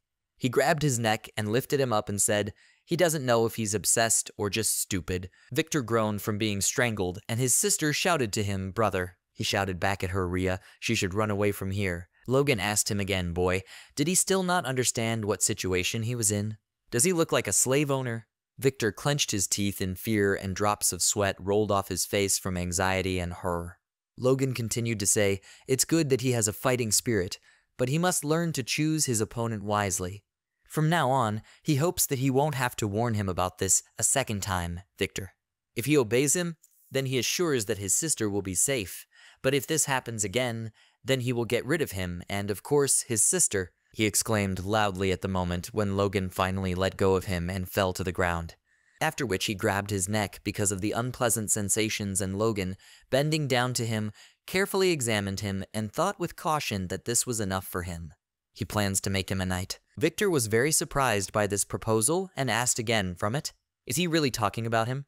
Logan answered, "Exactly like that. He probably knows that a knight is an honorary aristocrat. As a slave, he will be able to bypass these conditions, and so will his sister." Rhea and Victor looked at each other, and, standing up, he shouted loudly with confidence in his eyes that he agreed to these conditions. Logan smiled back at him and thought that he knew that his cruel nature could be controlled through his own sister. After that, he said, "Great. Then they will start training when they return home, and also Hammer. He suggests leaving here for a minute." Calmer, who was holding on to his backpack, asked him with some feeling of bewilderment with him.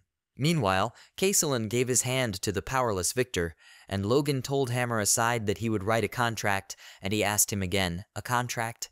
Logan replied that it would be magical, and that if he served him for 20 years, he would send him back to the mountains. Hammer was very surprised by this proposal and shouted the question in response, "To the mountains? Will he really return him to his people?" Logan replied that he understands that it is difficult to believe simple words. "But what's wrong? Doesn't he want this?" Hammer shouted to him, "Of course he wants and agrees to anything for this. He will do anything for him." Confusion appeared on his face, and a tear fell from his beard. He simply could not believe that he was telling the truth and thanked him for it, calling him a man initially, and then correcting himself to Mr. His whole body trembled, and he bowed at his feet. Logan thought that if the contract was enough to restore his motivation, then for him it would be a plus. Thanks to this, he will be able to get whatever he wants. Although he gained even more, since he managed to get himself an aristocrat killer. Preparations for war between regions are going quite smoothly. While Logan does not know that rumors about his strange behavior have already spread throughout the McLean domains, while he was away his reputation has sunk to the very bottom and broken through this, and also that Rick is drowning in turmoil, trying to change something. Rick was thinking about what he was doing. Damn young master. At this moment, he smiled widely and raised his hand with joy and said, "Young master, he has finally returned." Logan turned in his direction and asked him how he was doing, Rick. Rick grinned and asked him with delight, "Young master, is he really interested in this?" His hands were shaking from the force with which he squeezed them, and Logan told him that he saw that he was smiling. After that, Rick rudely asked him what he was doing anyway. Does he know what people say about him? They call him an idiot who spent 150,000 gold on monster meat. A few days earlier, a guy with glasses spread his arms while standing in front of a crowd of people and told them something.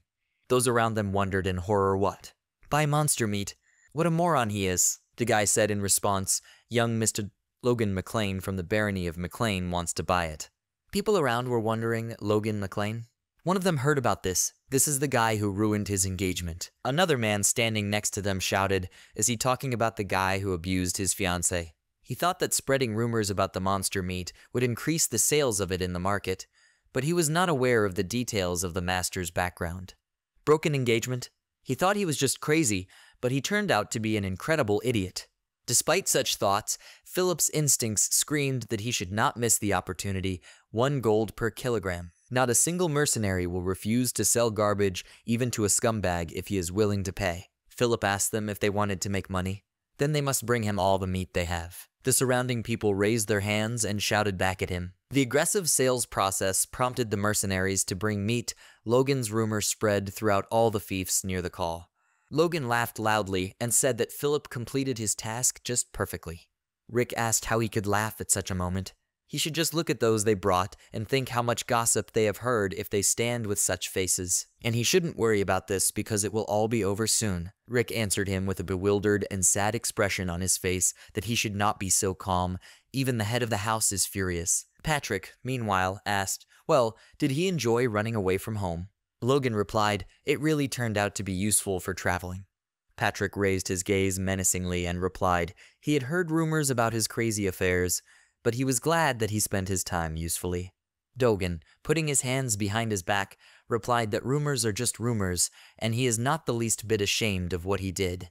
His stepmother Margin was stunned by this behavior and shouted to her husband Patrick, can he see, dear? The first young master does not even realize where his place is and how his actions can affect their honor and name. Logan replied, Mother, it was unnecessary. He spent almost nothing from the funds received for breaking the engagement. Marion was surprised and, frowning, shouted at him to repeat what he said. After that, she screamed again, Patrick, no, but did he hear it? Will she really take his side now? Patrick put his hand on the table and said that this was enough.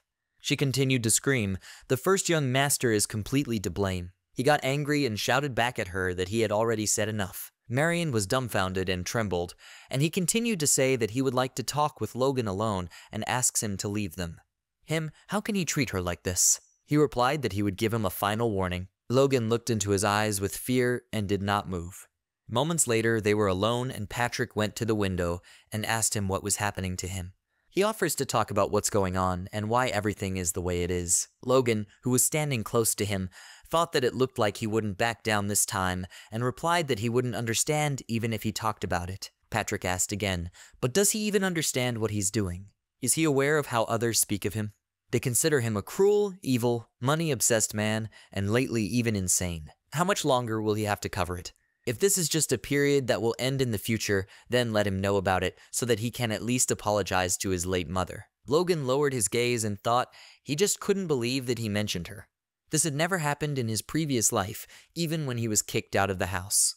Perhaps he has not yet lost hope for him, and he decided to ask his father to give him 1 more year. After this time, he will understand why he is doing this now. Let him do him this favor, father. In all honesty, he said these words and Patrick was dumbfounded when he listened to him. After that, Logan slammed the doors and left the room.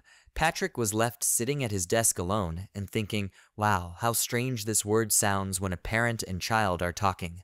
In his hand was a special medallion, the chain from which rang in his hands, and he thought, if Logan does not answer for his words in a year, then he will have to make a decision, because first of all, he is the head of the house, and only then his father.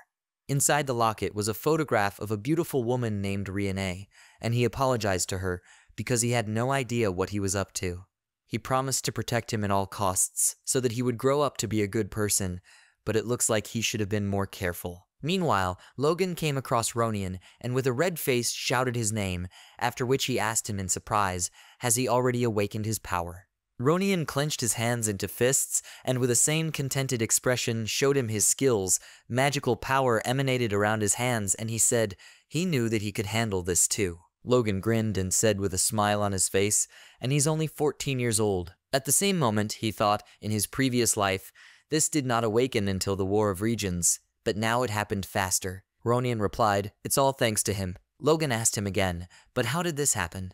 He answered, "The knights tried to prevent him from meeting him when he returned and then—" But before he could finish speaking, Logan grabbed him by the shoulders, turned his gaze to the knight standing next to him and asked what. The knights began to scratch their heads with embarrassment and look in different directions. And Logan mentally wonders, did he awaken this to see him? And when this happened, did he manage to break through 2 knights? Ronian beamed with pride in himself, and Logan laughed and shouted to him that he really did well. If he teaches him the secret of the divine sword, then when the power stabilizes, he will be able to become much stronger than in his previous life. A house in the south of the barony, Logan arrived there and told Dwayne that he had returned. He was surprised and told him, "So it's him, young master." He replied, "Here are the 350 rank mercenaries he asked to hire." The surrounding men began to whisper among themselves, "Is it him?"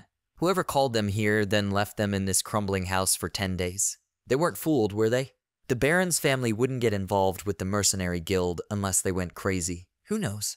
Maybe they really are crazy. There are already bad rumors about this guy. Let them look at how he wears a sword and armor. Is he trying to look like a knight or something? Logan got angry and thought, God, he needs to pacify these scumbags fighting for their lives now, otherwise they will not be controlled. He called one of the guys standing in the crowd, addressing him rudely, and he asked again, pointing his finger at himself in bewilderment, what was going on. Is he talking to him? Logan asked, in his opinion, he looks funny in armor and with a sword. He was very surprised and replied that he didn't understand what he was talking about, and at that very moment he wondered how he could hear him from there. He replied, of course, that he didn't think so, otherwise he would have to answer for his words, but a mercenary of rank does not have abilities that could allow him to look down on others. The man was dumbfounded with bewilderment, and Logan asked him again, did she insult him? Looks like even an insignificant person has pride. He should come forward. If he can hit him at least once, he will immediately pay him a year's wages and let him go. Everyone around him was very surprised at this proposal, and he continued to say that he was betting his honor as an aristocrat on this, and the rest would be witnesses to his promise. They stopped opposite each other, and the man answered him, okay. He won't go back on his words, will he? They came close to each other, and the man turned out to be much taller than Logan himself, and looked at him from above with a greedy smile. People around him wondered how healthy he was. Maybe he had a B rank. The other guy answered, not yet, but he will get up when he completes this job. Logan breathed a sigh of relief and wondered why he is so confident in himself. The man smiled and said that he could start. Logan asked him, is he? He will regret this. The enemy replied that he had been using the sword much longer than himself, and therefore he should not worry about it. Could it give him some additional advantage? A moment later, an incredibly strong Logan fist approached him, met with bright sparks, and hit him right in the face.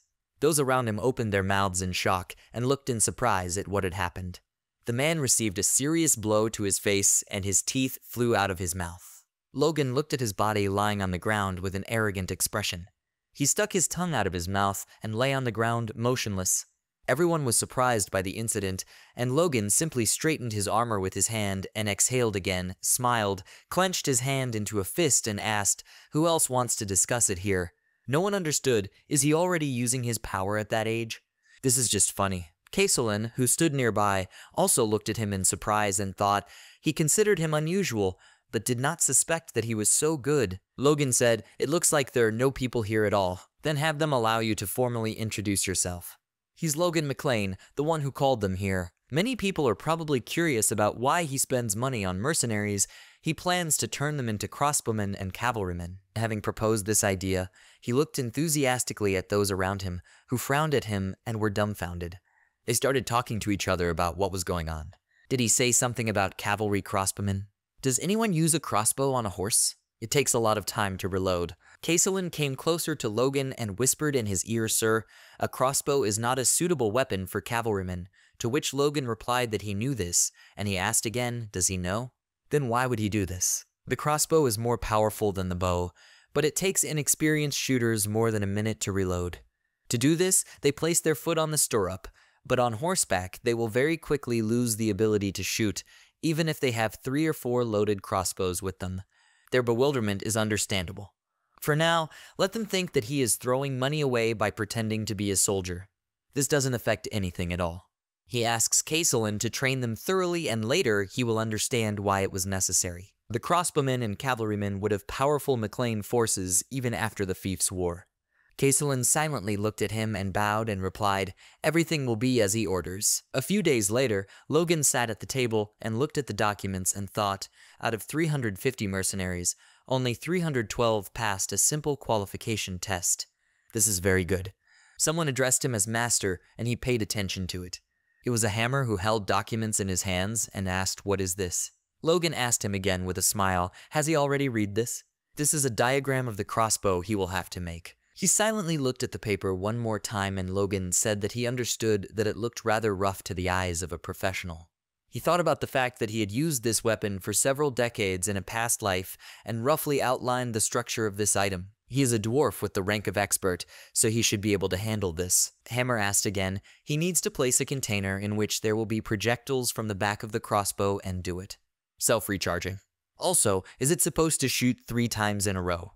And who came up with this terrible idea? Logan answered him, which is why Hammer frowned. He felt ashamed of his words, and he tried to correct himself and spoke out. "If you think about it, this is very innovative." Logan smiled and blushed after his praise, and Hammer continued to speak, but the intertwined cables in such a mechanism would not hold up and break, and because of the wooden box at the back, the shooters would be uncomfortable. How to be? Logan asked how he knew this. He looked at him questioningly and told him that he needed to decide this. Behind him there was a loud and bright explosion of anger, he felt. Logan noticed this and asked him not to get angry and listen, because he was just joking. He should reduce the size of the projectiles and where they are located. He's right, 1 shot will be enough. Instead, you can make the container detachable to reload with each shot. For convenience, you can call this a weapons shop. Hammer responded in surprise that this was incredible. Even in the hands of a professional, a crossbow will not fire twice in a minute. This will be the weapon of the new time. Logan thought with a smile that this would be invented in the future. Hammer squeezed the paper more tightly in his hands and said, "And all it takes is a container, a spring, a little wood, glue, and a bowstring." These are very motivating challenges. Everything is fine, and he will try to do it. Logan crawled closer to him and asked how long he thought it would take. He asked again, is he asking him to create something he has never heard of in a certain period of time? Logan answered him, "People invented these weapons." Hammer was very surprised by his words and exclaimed, "What? This simply cannot be. Where and who?" Logan, because of his mistake, was in a state of discomfort and answered him, "It doesn't matter. If he thinks that he can't handle it, then he should give up." Calmer answered, "God, okay, he can do everything in a month. He will create something much better. He's still learning what it's like and dealing with the dwarf's ego." After some time, the action moved to the street. Victor was running at incredible speed in an unknown direction and trying to catch his breath. Logan gave him a workout and shouted with dissatisfaction. He slowed down again. He can do better. Victor continued to try to pass these tests. His face turned red from loss of strength, and he clenched his teeth from the tension. Logan frowned and thought, since they arrived, he had only fed them and let them sleep. Food can change you beyond recognition. His legs began to shake. Logan noticed immediately and shouted at him to rest as Victor fell to the ground. He stopped and tried to catch his breath, when suddenly Rhea ran up to him and shouted, "Brother." Logan, who was watching what was happening, was thinking, a 14-year-old guy who, smaller than his peers, ran 20 kilometers without a break. He is quite talented, but what he likes most about him is his perseverance and endurance. He shouldn't have worried. Rhea wiped the sweat from his face with a towel and gave him a jug of water, tending to him with care.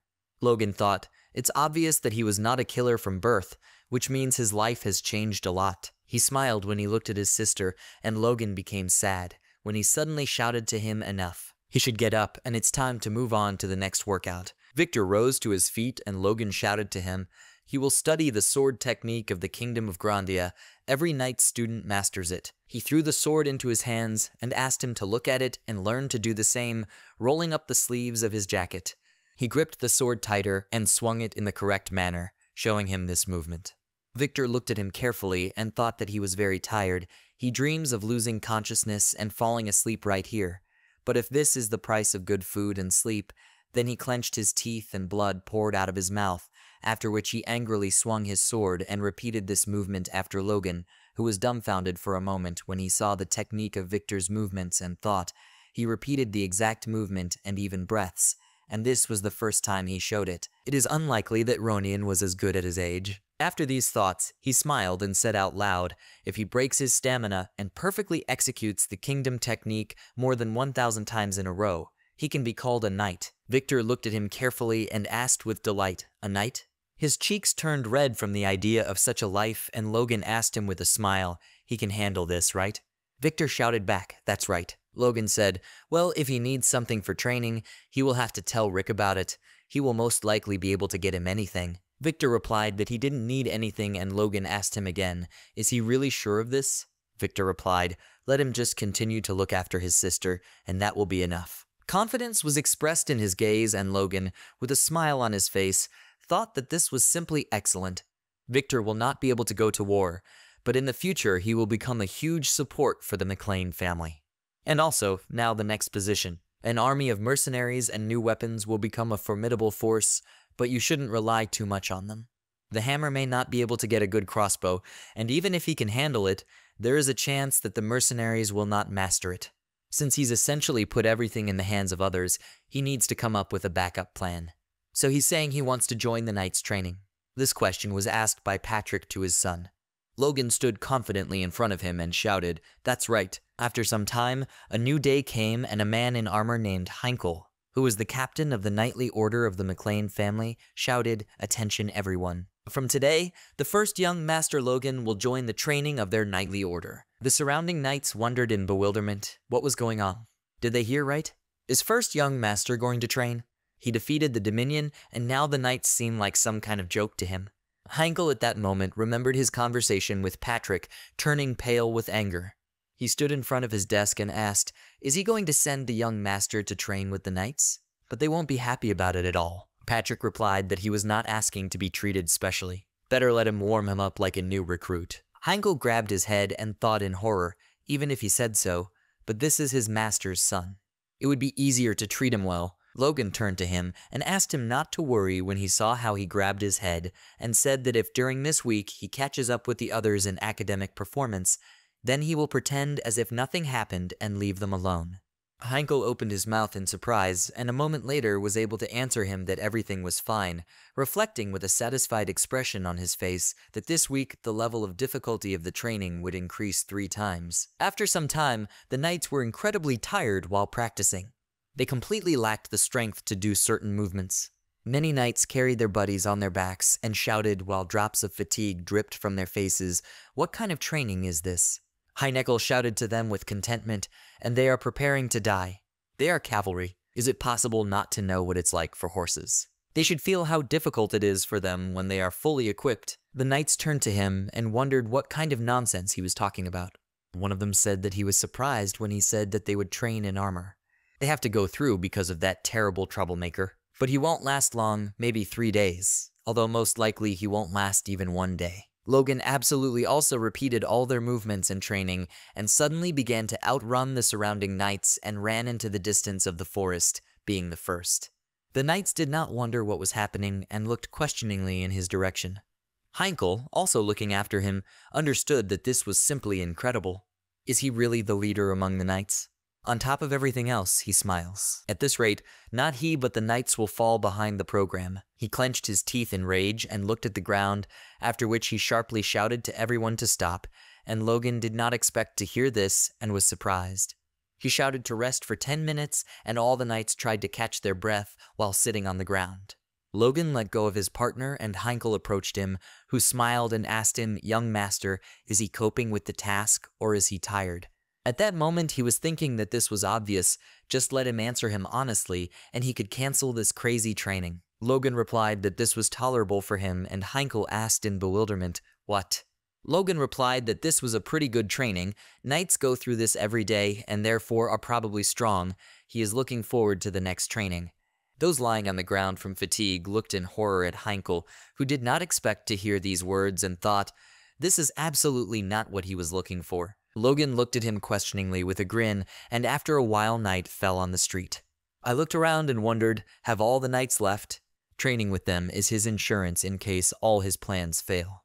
If all else fails, he will join the knights and fight on the front line, so you need to get close to them now and establish a connection, and even though his strength can be developed through meditation, but it is also important to train your body. This is what the training of the Order of Knights is useful for, recreating a bright magical flame near his chest. He said that he knew it would work. Since the core of strength is growing, he does not even feel any fatigue. At the same moment, he sharply pulled out his sword, closed his eyes, and swung it with another sharp movement, after which the sword glowed with flame, and he wondered, is this the power of the 1-star core? Maybe when he reaches the 2nd star, he will gain the strength to match a high-ranking knight like his father. His face flushed with satisfaction as his body trembled. After some time, some examples of weapons appeared in front of him, and he shouted that this is a failure, this too. Didn't he come up with anything else? Where is the carving he asked for?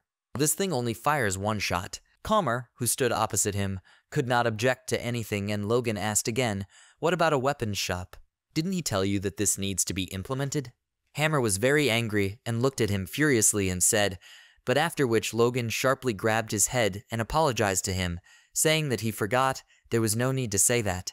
Hammer immediately answered him that everything was correct. He may be his master, but he is the pride of the artisan. Logan said, if he is incapable of doing better, then nothing can be done. Several weeks of work in vain, he expected too much from him. It was his fault. He misjudged his abilities and made a mistake. He spent so much money for nothing. Hammer became even more angry and trembled with rage, after which he spoke out, 1 month. He will create a new weapon in a month and return. After these words, he broke his ready-made weapons into several parts and walked towards the exit from the office. Logan looked after him and wondered, wow, he was so angry. What about a new one? If he weighs it even more, will he build something amazing?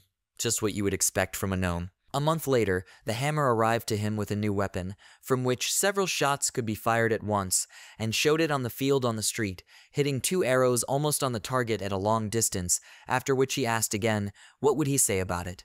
This item makes 1 more shot, and it's easier to hold with 1 hand, and you can also change weapon shop. Logan looked at the embodiment of the weapon with his mouth open and thought, holy saints. He reloaded it in less than 5 seconds. The radius is not as large as the weapons from the past, and it is smaller, but it is better suited for the cavalryman. As he said, all that remains is to insert the weapon shop prepared in advance. He has been working hard for a whole month to create this, and is not going to be more important, but let him keep this in mind.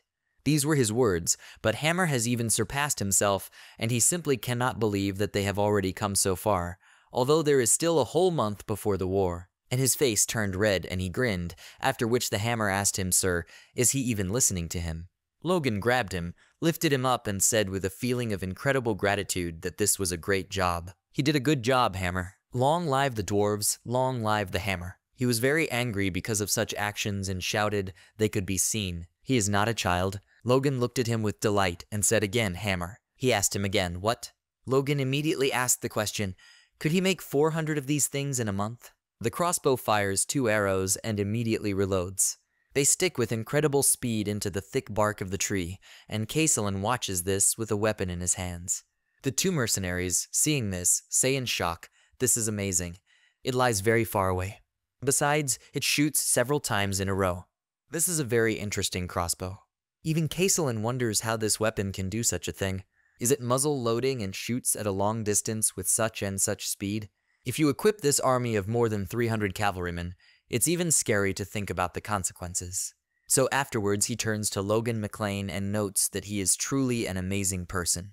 Is this what he meant when he spoke about crossbowmen and cavalrymen? He confirms with a satisfied smile, yes, sort of like that. At the same time, he understands that it was not easy for the hammer. Other masters helped him, but it was impossible to predict that his order would come 2 weeks ahead of schedule and even make an additional 100 crossbows. Hammer, after all the work done, simply lay on his back and held a sign that said that he was now on a break. But at the same time, Logan still waved his hand at him with a smile and said that they would be very useful to him. At the same time, he thought that a dwarf with the rank of expert was something. He would like to share it with both the knightly order and the soldiers, but he has financial problems. And technology leakage, the poet therefore needs to slow down his ambitions for now.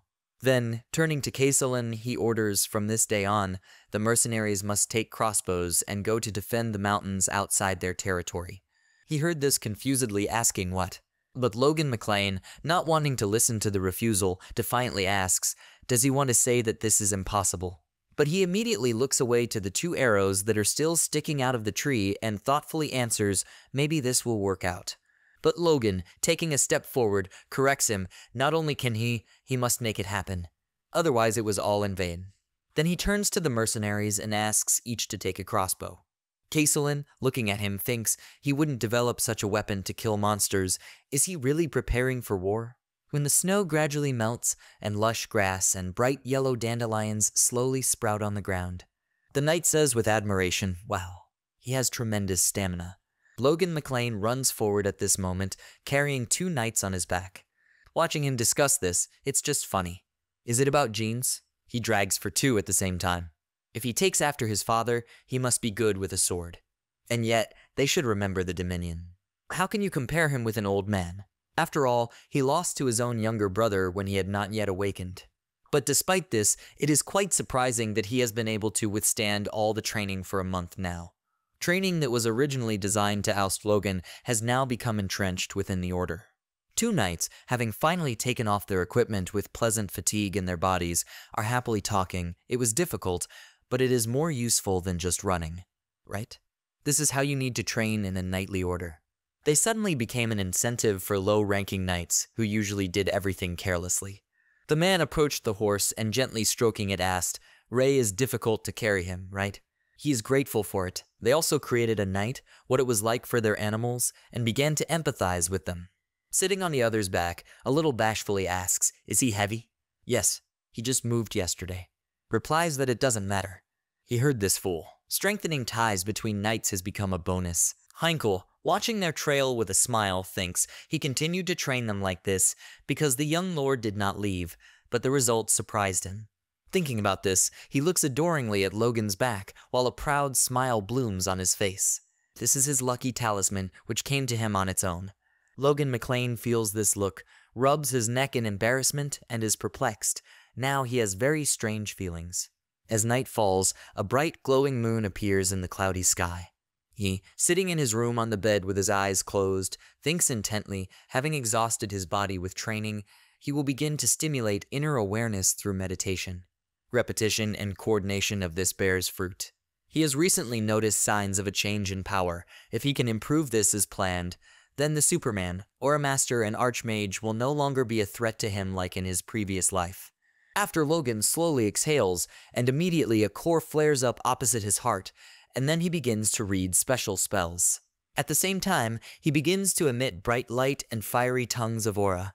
After some time of concentrated spell reading, Logan McLean clenches his fists, and in the next moment there is a bright splash in his aura, which gradually subsides, and a core of an even more saturated color appears in front of him, in the orbit of which another similar core appears, but only smaller in sizes.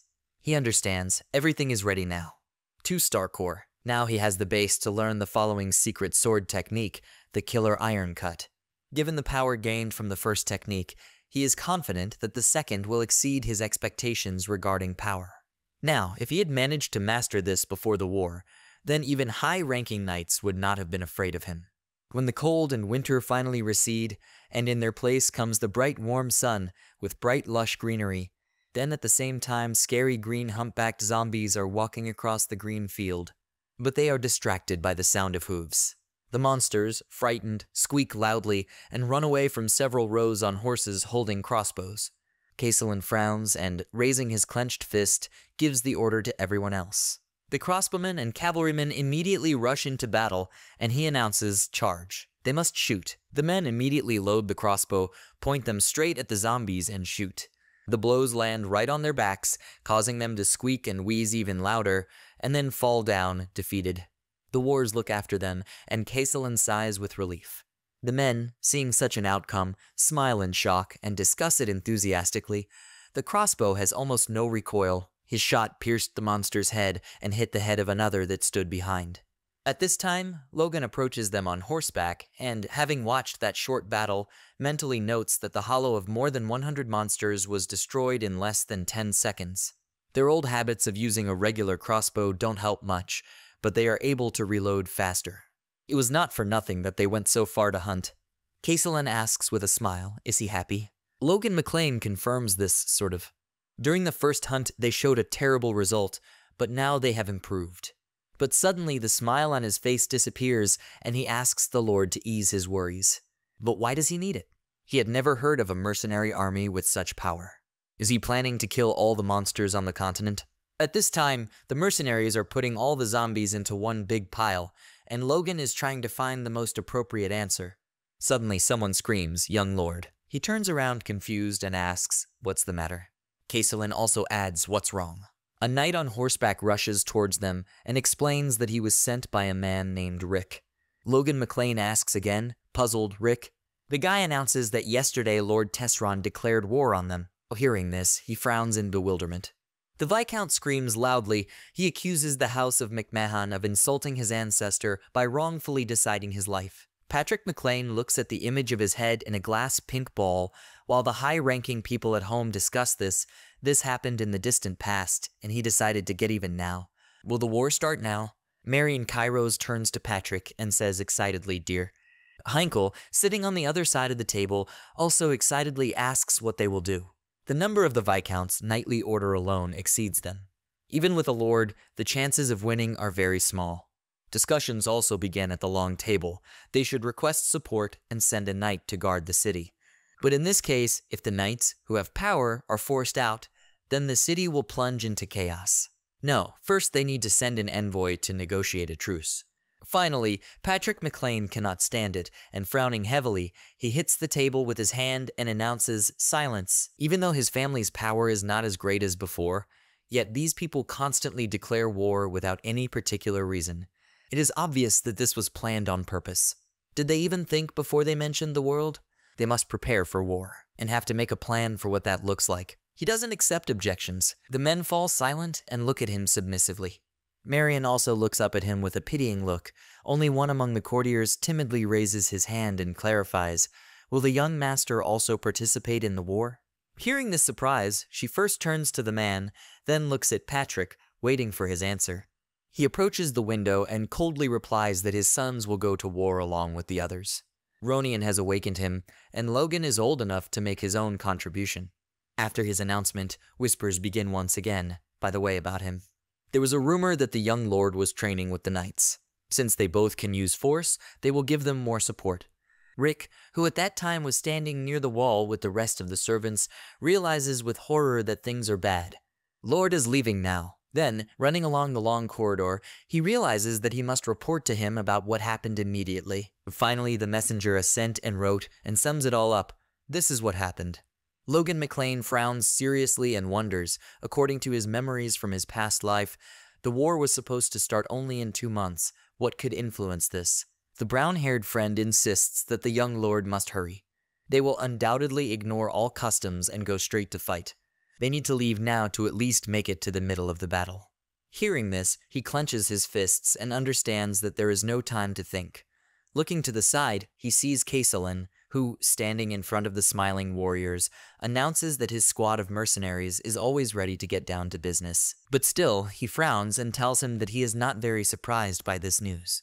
Kaiselin still explains with a smile that they are now in such a state that they are also ready to start a war.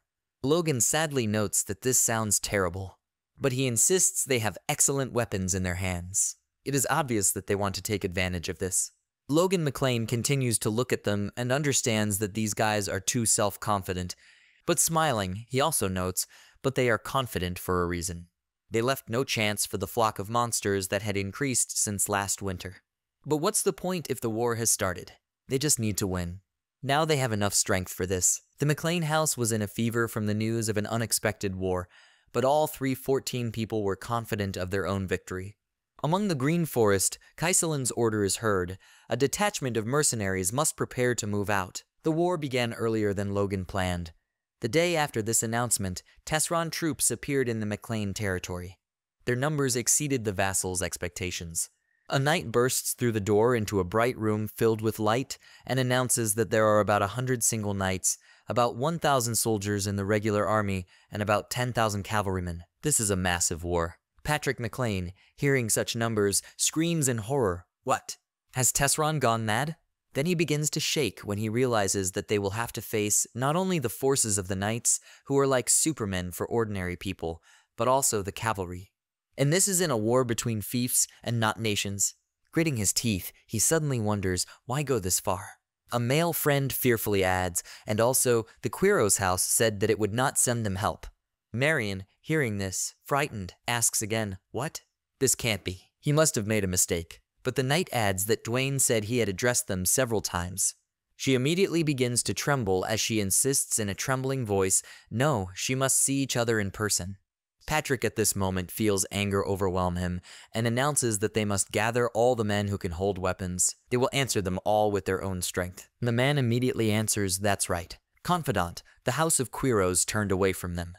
Once near the city, McLean gathered as many people as he could to fight Tesran. Among them 53 knights, 552 regular soldiers, and 418 conscripts. And that 523 people. The knight, looking forward, shakes with horror when he sees the approaching equipped and armed cavalry. At that moment, he, along with Patrick and Heinkel, came forward, mounted on horses. That's not even half of Tesron's number. Patrick McLean, seeing such a picture ahead, sighs heavily and frowns. Questions arise among the knights. Where is the first young lord? Didn't he hear? He left a long time ago and hasn't returned yet. At such a time it cannot be. Probably shouldn't wait for him. He ran away when he heard the news. All this whisper is heard by Ronian, who turns to them angrily and asks, what are they talking about? He would never do that. Afterwards, he remembers how he watched Logan, who was holding a sword in his hand, emitting an aura, and turning to him said that he would soon teach him a secret technique. They should work together to save their family. Then Ronian McLean realizes that his brother knew that war would happen. He couldn't just run away. But the men, as if not paying any attention to his words, continue to ask each other, has the first young lord escaped? So the rumors are true. He escaped? Ronian turns to them to object again, but suddenly Patrick McLean turns to him and announces that he will have to replace his brother. He must remain determined no matter what happens. At this moment, he also wonders why he can't believe it. However, something else is important now. They must win the war. Thinking about this, Patrick raises his weapon and announces to everyone that they must get ready. They need to defeat these non-entities. Immediately, there is a warlike cry of the knights who go on the attack. Lord Tesron, seeing this, smiles widely and gloating, says, finally Patrick McLean took up the sword. But his knights are his swords. He must face them. The Viscount's army also rushes forward. At this moment, Patrick, decisively moving forward, activates his aura, which begins to emanate not only from the horse, but also from his weapon. At the same time, he understands that first he must break through the avant-garde. He then swings his sword with the intention of attacking first, but suddenly his blow hits the ground, and the knight in front of him holds back the attack with a shield. Patrick McLean is horrified to see this and wonders if he blocked his shot. The man, noticing his confused reaction, smiles angrily. Rick tries to catch his breath from the surging feeling of fear, and clutching the spear more tightly in his hand, looks to the side. On the right, he sees how in the distance one of the enemies pokes a spear into the throat of one of the same servants as he, and another guy, sitting on the ground and being without a whole forearm, shaking in pain, exclaims, his hand. Rick, seeing such a picture, begins to mentally repeat, no. Looking to the left, he again sees the blond man, who was knocked to the ground and pinned with his foot. The guy extended his hand to him, desperately asking he must help him. But he looks away precisely at the moment when a posthumous sigh is heard from the blonde. Rick becomes even more terrified, and being overcome by a strong trembling, he thinks, no, it's bad, don't lose. Their troops were so outnumbered that they even sent servants like him to fight. If you surround them, then this is definitely the end. But suddenly his eyes roll upward when someone hits him on the head with a spear. A knight rises above him, pointing a weapon at him and shouting for him to die. But Rick, at the very last moment, is allowed to return to the side, and the knight's spear hits the ground. Unexpectedly, the man mumbles something when he, too, is hit by the tip of a spear. One of the knights of House McLean, who came to his aid to turn on him so that he could quickly get up. He must grab the weapon. Rick extends his hand to him, thinking with relief, this is an ally, how good. With a stutter, he thanks the man, but suddenly drops of blood fly right onto his face, and his ally falls, hit by an arrow. Rick immediately gets to his feet, and running away as quickly as possible, he screams and thinks he needs to run to the rear, as far as possible from the enemy. The very height of hostilities takes place past him. Many were already mortally wounded and lying on the ground. He stops and clenches his teeth when he sees the advancing cavalry ahead. Rick realizes with horror that they are already here. Will they all really die? Patrick McLean also warlikely fights enemies at this time. He looks down with a frown as the knight uses all his strength to walk forward, the tribal ground under his feet. The man mockingly says that the Baron really lives up to his name. They didn't prepare so hard that he can no longer believe what's happening. But Patrick doesn't react to this, clutching his sword tighter and notes that this guy survived his blows containing power. He didn't know that Tesron also had a high-ranking knight. The other four are at least mid-rank, but is that why they are so self-confident? Afterwards he asks menacingly, so they are the ones who are preparing to deal with him. The knight, dripping from his mouth as if confirming his words, immediately asks how he should prepare them. The aura around Patrick McLean disappears, and he makes a decision. If he does not break through further, then the knightly order will not be able to do this, so he has a task. Thinking about this, he throws his cone-shaped sword to the ground and grabs the hilt of another classic sharp sword. Patrick is the first to attack and announces that he will not allow this to happen. Then he activates his aura again and hits one of the knights, causing him to sigh heavily and stagger back. The very next moment, the man is scared when Patrick McLean waves a weapon right in front of his face. Suddenly, he hears movement from the side. Turning his head, he sees a man holding a spear right next to him. The enemy lunges forward, but Patrick manages to lean to the side and immediately block another blow with his sword. He gets angry at the situation he finds himself in and shouts loudly, "They are scoundrels. And am I familiar with knightly honor?" But they just mockingly smile and ask, what is he even talking about? You shouldn't pay attention to this. These are his words before his death. One of the men adds that they are fools and should not forget that he is a trained high-ranking knight. But unexpectedly for them, Patrick McLean jumps off his horse and flies straight towards one of them. He hits the enemy with his sword, but his friend sighs heavily when it turns out that another knight attacked him from behind, piercing him with a spear. Blood drips from the tip while the gully smiles impudently and with a sharp movement takes out the weapon. Patrick groans in pain, and the blood begins to flow down his leg only more actively. And with the last of his strength, he puts his sword forward and understands that while the high-ranking knight was blocking his blows, the others attacked. It's clearly a trap, but he can't get around it. They even brought people from the rear. He feels his whole body weakening and clutches his wounded side. At the same time, he still understands that Logan did the right thing by running away. He hopes that at least his son can continue the family legacy. Lord Tesron at this time watches both of them continue, and thinks with a smile that he did the right thing in not telling anyone about his high-ranking knight. Now all that remains is to defeat Patrick McLean and capture their castle. It must be in his hands as quickly as possible. But suddenly his thoughts are interrupted by an incomprehensible noise, and he turns around and wonders, is it under cavalry? 11 knights are approaching him on horseback and screaming in fear, "Lord." They discovered a detachment of cavalry in the rear. There are about 300 of them. Tesron repeats in bewilderment, "Cavalry. Do the McLeans have an elite squad?" The man adds, what's unusual is that they are all without copies. Their only weapon is a small crossbow. But immediately after this phrase, Lord Tesron spits on the ground, and with a wide smile on his face asks again, with a crossbow, "Is it about the ones that hunters use? They just need to send rear soldiers and archers to get rid of them. They are not an elite squad, but some kind of worthless military men." The knight obediently answers, "That's right." But suddenly an arrow flies into the man's head, emitting an aura. Tesron is frightened when he sees this, and turns to the side to watch an army of cavalry coming towards them, at the head of which he sees Logan McLean. He points the crossbow in his direction, while the desire for revenge is seen in his gaze. There are many mangled corpses on the battlefield, and the grass is painted scarlet. One of the knights continues to scream from the surging pain, and beg for mercy with tears in their eyes. Logan, having examined all this, grits his teeth and furiously declares, "Fire!" The next moment, dozens of arrows fly towards the enemies.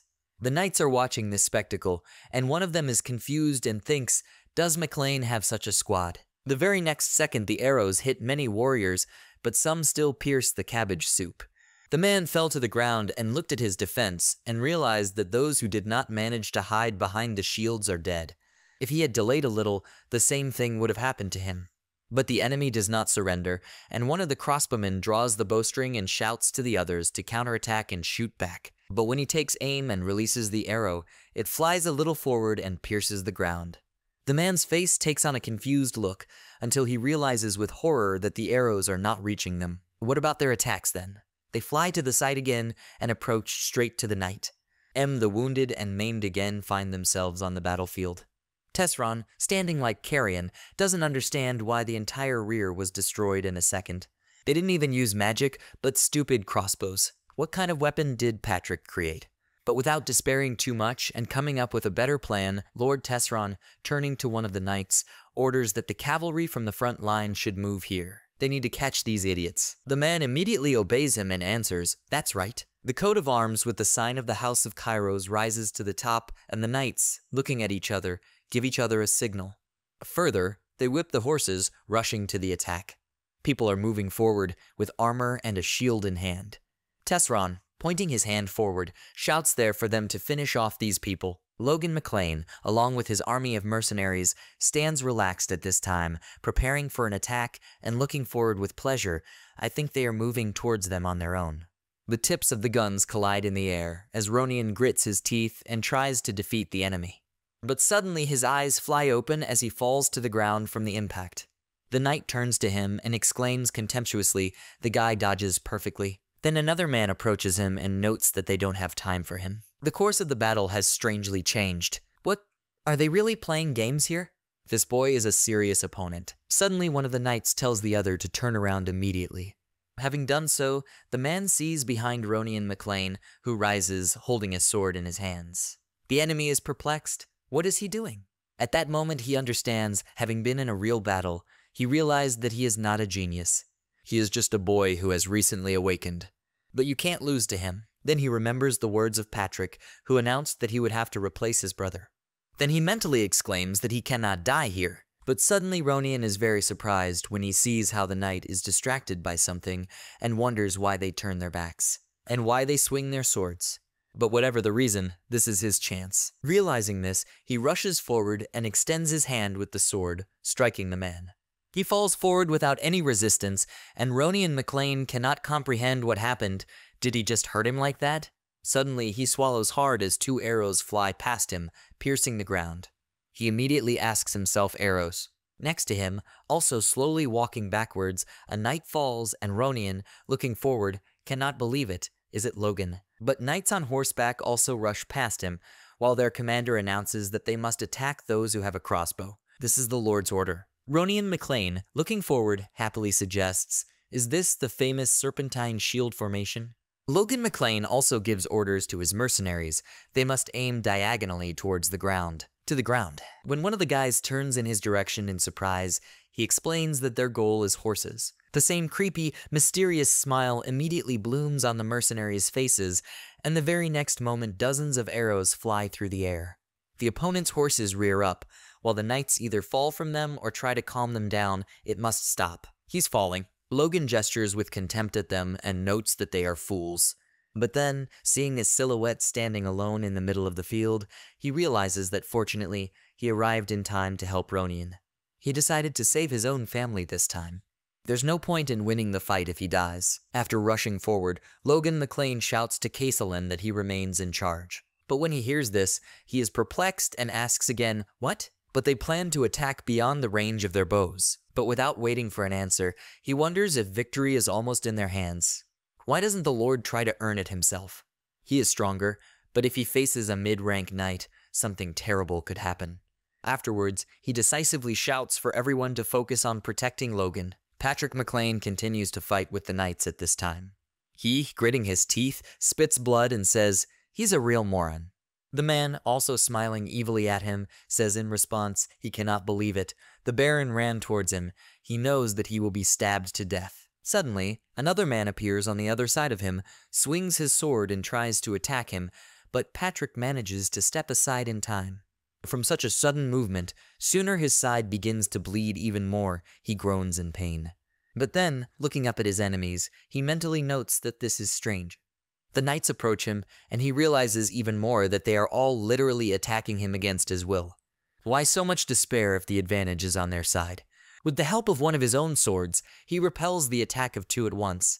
But this does not really help the situation, and Patrick McLean, gritting his teeth, understands that things are bad. But suddenly the knights feel that another aura appears nearby, and turning around is very surprised. Logan McLean runs straight towards them, and with a sharp swing he confuses them. Patrick also steps back and wonders what happened. But looking forward at Logan, engulfed in an aura, Patrick McLean says, "It's him." He smiles in response and notes that he barely made it. Finally, when the aura dissipates a little, Patrick joyfully exclaims, "Son." Approaching him, he remembers with admiration. He saw how his son, along with a detachment of mercenaries, was approaching from the enemy rear, but was sure that he was far from getting here. How did he manage to make such a way through his enemies to him? After this, Patrick McLean turns around and cannot believe it when he sees a field strewn with the corpses of his enemies. He wonders in shock, are they all defeated? Then he turns to Logan McLean and tries to find the right words. When did he become so strong? No, that's not important right now. He doesn't know what's going on. Well, since he's here, does that mean the advantage is on their side? He answers confidently with a smile, of course. Then Patrick puts his hand on his shoulder and warmly says, he did a great job. At this time, another knight remains behind them, who, looking at Logan, is perplexed. Did he just knock down 2 middle-ranking knights at the same time? Is this pathetic 20-year-old hillbilly? At his age, he worked until exhaustion to become a knight. Okay, it doesn't matter, because now he will kill him right here. Tightly grasping the sword, the man asks the 2 knights lying next to him on the ground, what are Rix and Trommel doing? They should take the potion soon. But both men groan heavily in response. Patrick McLean realizes at this moment that this attack was enough to see that even though Logan is not a high-ranking knight now, he has enough strength to cope with most mid-rank knights. It would be nice if his son dealt with those of middle rank, and he dealt with those of high rank. But unexpectedly, Logan McLean stops Patrick and decisively announces that he will fight the enemy. But he tries to stop him. No, this knight is too strong for him. He has made significant progress, but has not yet reached a high rank. Then Logan gives him a sharp, but not hard, blow to the stomach, causing Patrick McLean to sigh heavily and double over. Logan McLean, softening, explains that even he can defeat his father in this state. He should just trust him to let him fight the enemy. Having said this, he frowns seriously, and Patrick, sighing heavily, steps back and agrees, okay, but the son must be careful. He smiles and finally says they should end it soon. The next moment they scatter in different directions, attacking the remaining enemies. One of the knights, seeing this, is perplexed. Is this guy stepping on him and not a high-ranking knight? A male friend clenches his teeth tightly and activating the red aura shouts, how dare this idiot do this? But Logan, also jumping up and rushing forward, tightly grips the sword and soon lands, immediately swings the weapon. Studying the aura, he attacks the knight, who is trying his best not to lose. Logan McLean still does not lose his determination and throws the man back. He exclaims angrily how. At this moment he also thinks, even though he is injured, he does not feel any remarkable strength or high level from this guy. However, since he is pushing him, it means he is giving his best. The knight smiles at his thoughts and also abruptly breaks away from his place and runs forward, realizing that it cannot be otherwise. Approaching Logan, he screams for the guy to die, but he just looks at him coldly. Soon they are in the process of fighting. The fast one often moves around the field, and the man still uses his red aura, stomping his foot and swinging his sword. But suddenly he feels pain in his side and again, gritting his teeth, he understands this cannot be, just not too early. Logan McLean, noticing his hesitation, swings his sword, causing blood to flow from the knight's mouth. Well, after all, Logan's blow lands on the ground, and during these seconds the man manages to jump back. Then he realizes that this guy never set himself up for him. You need to find the moment to attack. Suddenly he notices something and smiles, picking it up, although he has another option. Logan McLean suddenly follows his gaze and pays attention to his own sword and realizes that the power in his sword is being absorbed by the enemy's sword. Afterwards, he looks again at the knight, who, without removing the creepy smile from his face, notes, great, the guy fell for it. Then the man gets into a comfortable position, grips the hilt of the sword, and goes on the attack with a roar. Logan keeps up with him, and Sakaya also tries to stab him. The knight rejoices like this. His center of gravity has shifted. Next, he moves the sword to the side and realizes this is the perfect moment. This is followed by a swing of the sword, but in front of the man only a brown cloth flies into the air.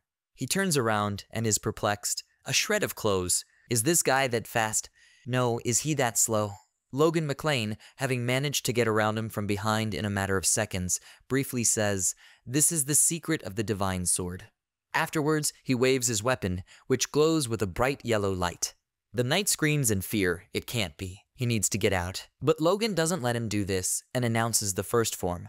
Cutting wave. With these words, he swings his weapon, while the man, freezing in place, says, "This is impossible." But a powerful energy wave is already heading in his direction, causing Patrick McLean and the enemies with whom he fought. Ronian also stops and looks up at the bright pillar of light shooting into the sky. But when everything passes, Logan McLean spits saliva on the ground and looks at the mark in the ground that his attack left. Afterwards he frowns when he sees the man's corpse and asks out loud, "Does a high-ranking knight rely on cheap tricks?" But still, raising his sword up, he loudly declares he, Logan, killed the enemy general. The enemy troops, seeing this, begin to discuss what happened. A high-ranking knight has fallen. This can't be. Where is the Viscount? Did they even get to him? It is unknown, but the flag has not been seen for a long time. Suddenly, one of the soldiers throws a sword on the ground, and another knight immediately turns to him. What is he doing? Has he gone crazy? But the man fearfully replies that they need to surrender in order to be saved. He doesn't want to die. But the blonde still can't believe it and asks how he can do this. The rest of the knights who saw this first freeze, and then also laying down their arms, I declare that they will not surrender. They all give up. Suddenly, in the middle of the field, a desperate cry is heard from Rick, who, with tears in her eyes, announces, "Long live young Lord Logan." The McLean knights also exchange glances with each other and smilingly begin to rejoice. Long live the young lord. Long live Logan McLean. Someone is still trying to stop them and reminds them that they are Cortina. The battle is not over yet. When cloudy night sets in, the clatter of hooves is heard on the small path. Lord Tesron, sitting on this, is perplexed. At what point did everything go wrong? He has been preparing for this fight for 3 years. He even requested the help of other aristocrats and gathered 100 knights. What a red-haired idiot. His cavalry and weapons ruined everything. Then he remembers Logan and, waving the reins, realizes he needs to get home first. That way he will stay alive. Soon he actually approaches the wall of his castle and dismounts from his horse and approaches 2 guards. Tesron hurriedly shouts for them to open the gate. Their lord is back. The knight, seeing him, repeats in bewilderment, "Lord." After that he salutes, but suddenly another guard, pointing his finger forward, asks what. They must see this. Someone is coming. Lord Tesron turns around and wonders, is this cavalry? Mercenaries led by Logan McLean actually appear on the horizon, and at that moment he understands that this is the end. Having dismounted from his horse, Logan exclaims in irritation, "The stupid lord can run fast." A night fog spreads across the ground, and after standing for a while, he announces that Tesron has lost. They must immediately open the gate and let the winner through. At this moment, the knights who had already lined up a protective wall for us, pulling the string of their bows, began to worry, did they lose? Is that why the lord returned in such a hurry? But they are abruptly distracted by the commander, who specifically asks if they were scared, having heard enough of the enemy's empty words. Men rush to answer, no way. The commander adds that there are just over 300 of them. They can't break their blockade. Logan McLean, listening to these words, seems to be preparing for something, and one of the gate guards is worried and asks what he is doing. But he activates his aura and abruptly disappears from their field of vision. The man at the gate wonders, has this guy disappeared? Can't be. But looking up, he sees Logan already jumping high and flying up to the wall. Then the guard announces that he is there. The commander is approaching the blade, and Logan McLean, in a voice that does not tolerate bickering, orders him to open the gate if they do not want to die. After some time, the doors of the room in the castle are open, and one of the servants is guarding the passage into a small room in which Lord Tesron is located. As he fills a bag with gold and jewelry, he is excited and thinks that he needs to take at least some gold. But suddenly a voice is heard behind him. He's caught. Turning around, Tesron crawls back and asks how the guy ended up here. Logan explains that his maid showed the way even before he threatened her. This behavior says a lot about his reputation here. He grits his teeth and sees how another of his servants, guarding the entrance, looks at him for the last time and quickly leaves. This irritates him even more, and he wonders how they dared to sell it. After that, he also slowly moves backstop. In accordance with the convention concerning feudal wars, he only asks to spare him and his family. But Logan McLean, hearing this, mockingly asks again, in accordance with the convention. He declared war without cause and invaded them the very next day. Now he mentions the convention. Tesseron still looks pitifully at him with hope, but Logan unshakably says, "Does Hammond Tesseron have no conscience at all?" He insists, and yet says with hope, he still has the honor of an aristocrat. Enemies caught during feudal wars are guaranteed life in accordance with the convention. Logan McLean clarifies again, honor of the aristocrats. Certainly. He respects the honor and traditions of McLean's own house, so he will spare his life and also give him time and permission to take the gold and leave. Hammond breathes out a sigh of relief and stutteringly thanks him. But it is at this moment that Logan adds exactly what his father would have said. After all, he is a man of honor to the core and will spare the one who surrenders without any conditions. Hammond Tesseron begins to scream in fear, but suddenly Logan McLean looks away and notices the hilt of a blade decorated with precious stones in the chest of diamonds. Pulling it out of the chest, he notes that it is a beautiful blade. Hammond immediately shouts at him to take it away. It is forged by the finest craftsman in the kingdom. But Logan, considering this, replies that he won't do it, but is grateful. Hammond Tesseron had better take it. With these words, he throws him a blade, causing Hammond to ask in confusion, "What?" Logan McLean leans sharply towards him and plunges the tip of the dagger into his chest, from which he groans hoarsely and reminds him in a trembling voice he said that he would spare him. But Logan explains that he said that's what his father would have done. But they are not similar to him. Hammond Tesseron is still trying with all his might to insist, honor aristocrats. Hearing this, he still laughs and asks if he should talk about honor. Does he even understand how many people died because of him? It's a shame his life will end here. Tears appear in Hammond's eyes, and her eyes begin to slowly roll back. When he is already falling dead, Logan McLean finally says that he should thank God for his quick death. Then he notices the palms of his hand covered in blood. But with a cool, clenched fist, he says with relief that they have finally survived the disaster. It's time for him to end this. Then Logan gets up, stretches his jaw, and, getting ready, announces very loudly Hammond Tesseron to commit suicide. After such an announcement, he notes that this will be enough. Suddenly, Castellan runs into the room and exclaims in concern, "Lord." Logan McLean clarifies what it is. He says it seems to him that he should look into the castle's underground dungeon. Logan asks with interest to an underground dungeon. Okay.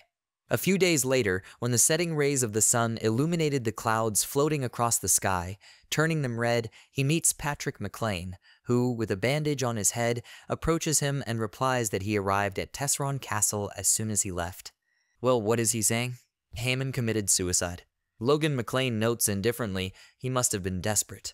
Patrick still wonders if it was he who killed him. After that, he comes close to him, and Logan admits, yes, she intends to. They must take his possession back under their own control. He does not want the Tesseron clan to live and create problems for them in the future. Patrick McLean looks at him carefully for a few seconds and then agrees, okay, he's already an adult. He has reasons to do so. Upon hearing this answer, Logan noted that his father had changed. But suddenly Patrick's voice is heard again, who, turning to the side, sincerely says, no matter what anyone says, his son played the most important role in this battle. Afterwards, in a whisper, he adds that he is grateful. Logan McLean looks at him with a warm grin, while Patrick McLean blushes and coughs a little at the words he just said. But after that, he still turns back to him and announces, and so he will become the official heir of the McLean house. Then Logan seriously says, "Father." Patrick listens carefully and prepares for his further phrase, and he finally answers with a sigh of relief. He's sorry, but he has to refuse. Stands Patrick McLean, having heard this, as he begins to get angry and asks again, does his son refuse the offer to become his successor? But why? Is he worried about his own reputation? If so, his contribution to the battle changed that completely. Logan McLean explains that this is not the case at all. Then Patrick clarifies what? He explains that the McLeans are a family of knights. Ronin is better suited for this position. He started using the Force at 14, 5 years earlier than him.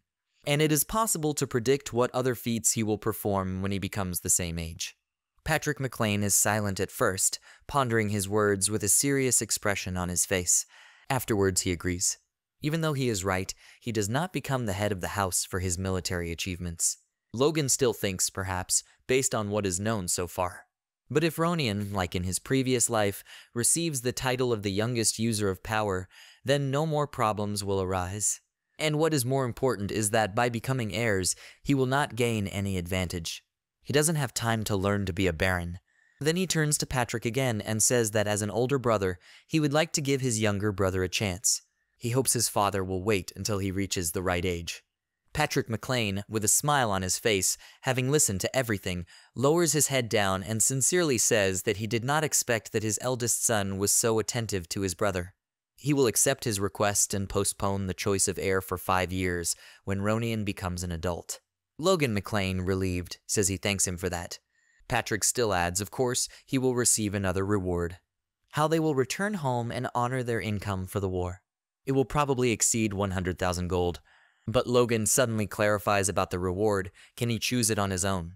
Soon, one of the city's guards announces that the gates must be opened. The Knights of House McLean are back. Patrick McLean, Logan McLean, Ronin McLean, Heinkel, and the rest of the mercenaries slowly ride along the streets of the city past the jubilant crowd on horseback.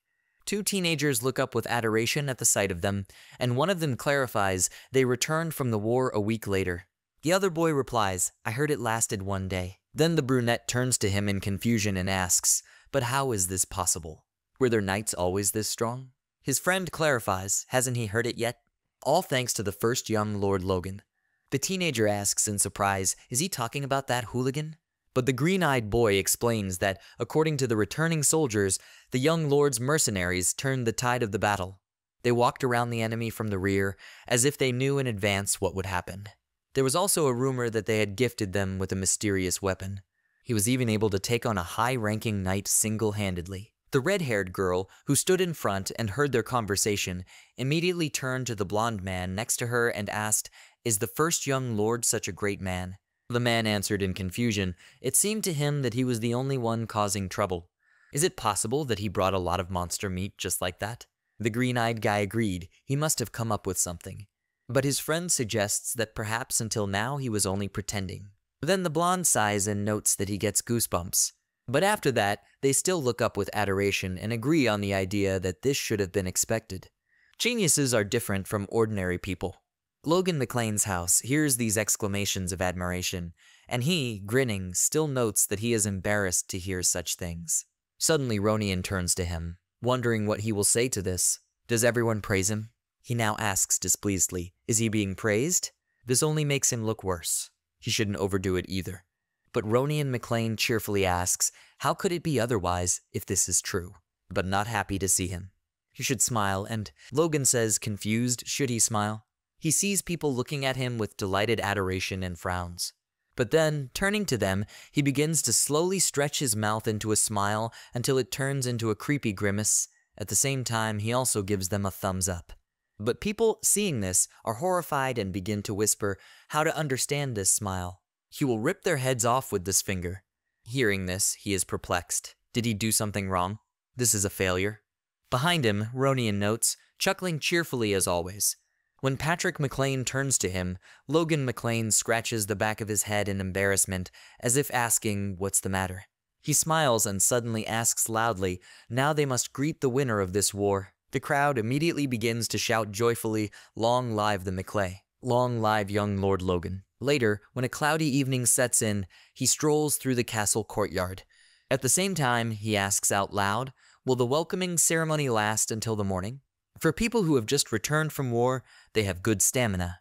But suddenly he hears someone sternly asking what he was up to. Turning around, Logan McLean sees Marion Quiros, who is holding Ronin's hand and excitedly asks, Mom. But she suddenly frowns and says, she heard everything. Did he refuse to become heir? What's his plan? He can fool others, but not her. Ronin McLean repeats, Mom. Afterwards, he turns to Logan and asks to forgive her. She was very affected by the problem with her family. But he smiles and tells him that everything is fine. Coming closer, he mentally notes that she was always not happy with him, but after the betrayal of the Cairo's house, she lost all her power, so he has no need to fear her anymore. If he apologizes now, then she can accept it. Take a deep breath. He really turns to her. He realizes that his actions in the last month did not deserve his mother's trust, and he regrets that he was controlled by envy and a feeling of inferiority. As soon as Marion hears this, she immediately turns to Ronian and notes that he sees that Logan has confessed, but he immediately pulls her elbow again and asks her to stop. Turning to Logan McLean, he also adds that she is not in a good mood right now. But Logan insists he just has to listen to him. After all, he is the person to whom he should apologize.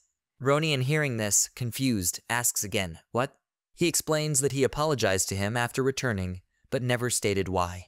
It seems that, unfortunately, I and the cowardly nature that he cultivated for several years are difficult to overcome. Ronian McLean still can't figure out what he's talking about, but he just continues, he knows about it. He's sorry for hating him all these years. Ronian freezes in surprise, and then swallows hard when I hear such words. Margin Kairos is also surprised by such words, but Logan continues, he tried to cover up his own incompetence with hatred. And now he sincerely regrets his behavior. Therefore, his brother should allow him to at least now formally apologize to him. He's really sorry. Ronian McLean, looking up at him with a sad look, remains silent, and therefore Logan McLean, clenching his fists with sadness, understands that good deeds cannot cover up bad ones. He's still naive. But suddenly Ronian's voice is heard, everything is fine. Logan is very surprised when he hears this and frowns at him. He finally smiles and adds that he believed that as long as he was good to his older brother, one day the one he knew would return. He finishes these words with a warm smile and an embarrassed blush. Logan McLean also smiled and realized that he shouldn't have dared to do this earlier. Afterwards, he turns to Marion and also says that he sincerely cares about Ronian and hopes that he will become the heir. He knows he can't ask her to trust him right away, so he would be grateful if she would just watch everything he does from now on. Hearing such words, she tilts her head in surprise and thinks deeply. Logan, looking at Marion Kairos, understands that this will be enough for now. At this time, a round luminous moon appears from behind the night clouds, and the next day turns out to be warm and sunny. Logan McLean is walking along a forest path with Hammer, and he wonders where the Lord was going immediately after returning from the war. He replies that Hammer has rested enough, it's time for him to get to work. But he replies with irritation that he's just worried, that's all. At the same time, he thinks about it, he is worried that the Lord will squeeze all the juice out of him again. Logan, smiling slyly, replies not to worry, he will definitely enjoy this task. Then Hammer sighed heavily and wondered if this guy knew what he liked. But soon, Logan McLean stops and, raising his head up to a high mountain covered with rare greenery, announces commas from now on they will develop this mine. Earlier, during a conversation on the wall of the Tesseron Castle, Patrick McLean asked in surprise, as a reward, his son wants to receive the right to develop mines. Does he mean on the mountain, near the Tesseron borders? Logan confirms, yes, exactly. Patrick cannot understand and therefore wonders, even though it is a mountain, but in reality there is nothing there. Why did he choose this? He smiles and suggests, who knows? What if buried gold is discovered in this? The reason why the House of Thesron began the War of the Fiefs became clear only a year after its end. Tesseron mined gold from a mountain in the captured McLean territory, and that alone made him far more powerful than your average duke, until Ronian McLean destroyed his family for revenge. Footsteps are heard on the cold stone floor, and Castellan returns and explains that here is the underground prison of Tesseron Castle. This turned out to be unusual people, so he decided that the Lord should take a look at it himself. An old man with a thick mustache falls against the metal bars of a metal cell and desperately screams they didn't do anything wrong, and not just extracting gold from the mine, for which they were hired, and that evil Viscount locked them here. Behind the old man, there are still the same desperate and pitiful people. Logan, putting his palm to his face, says in disgust, oh, this Tesseron. He can't believe that this freak put 5 valuable mining experts in jail. The man seeing this asks again in confusion, is the guy angry? But Logan McLean, licking his lips at this moment, realizes that this is such an unexpected catch. The old man, noticing his gaze, is perplexed. What's the matter? They won the war against Tesseron, but it was like riding a small wave. If the invasion of the Empire, which led to the collapse of the country, is the last obstacle, then the event that will occur a year later will be the beginning of the destruction of the nation. Death of the current king, Samuel von Grandia. His sudden death will lead to a conflict between the 3 princes for the crown, followed by 3 years of civil war, which will significantly weaken the fighting power of the kingdom. Empire Tuesday just at the moment when the strength of the kingdom has not yet been restored. In general, this was the first reason that led to the collapse of the kingdom. House McLean is not a member of the faction, maintaining a priority that would allow them to remain simple observers. However, he cannot miss such a chance. He will take advantage of the chaos to reclaim the lands that previously belonged to them, and then they will once again become rulers of the Southwest. But then Logan thinks even deeper, and if he succeeds, he will stop the civil war and move forward. Suddenly, he is brought out of his thoughts by the address Harem. What was the Lord thinking about in broad daylight? All this time, standing next to them were the same 5 workers from the mine who were in prison. Logan McLean turns to them and suddenly realizes that he hadn't even noticed. He needs to get his act together. He had just overcome the catastrophe. For the sake of the future, he needs to quickly increase his combat power, but now this proposal will sound like nonsense. He will have to rely only on his own money. Raising his head up, he also notes that this mountain will become a cash cow to sponsor his endeavors.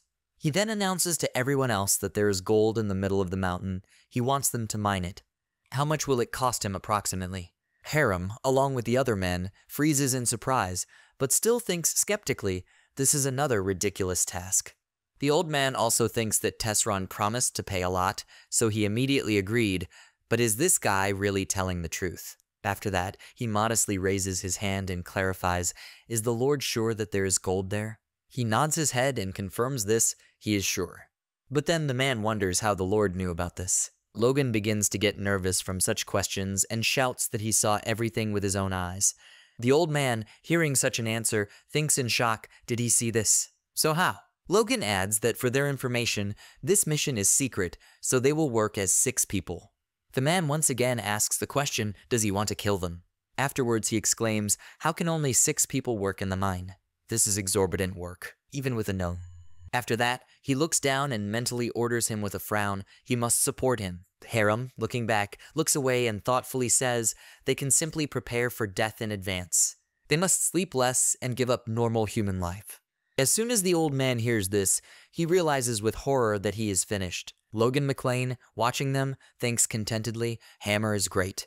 He already thinks like a slave, or rather, like a worker. Afterwards, he still asks, aren't you ready to start? And he would like to hear what about payment. The man at first doesn't know what to answer, but then explains that first he needs to get to the gold in order to determine the scale of the work. But 5 million gold pieces will do as a down payment.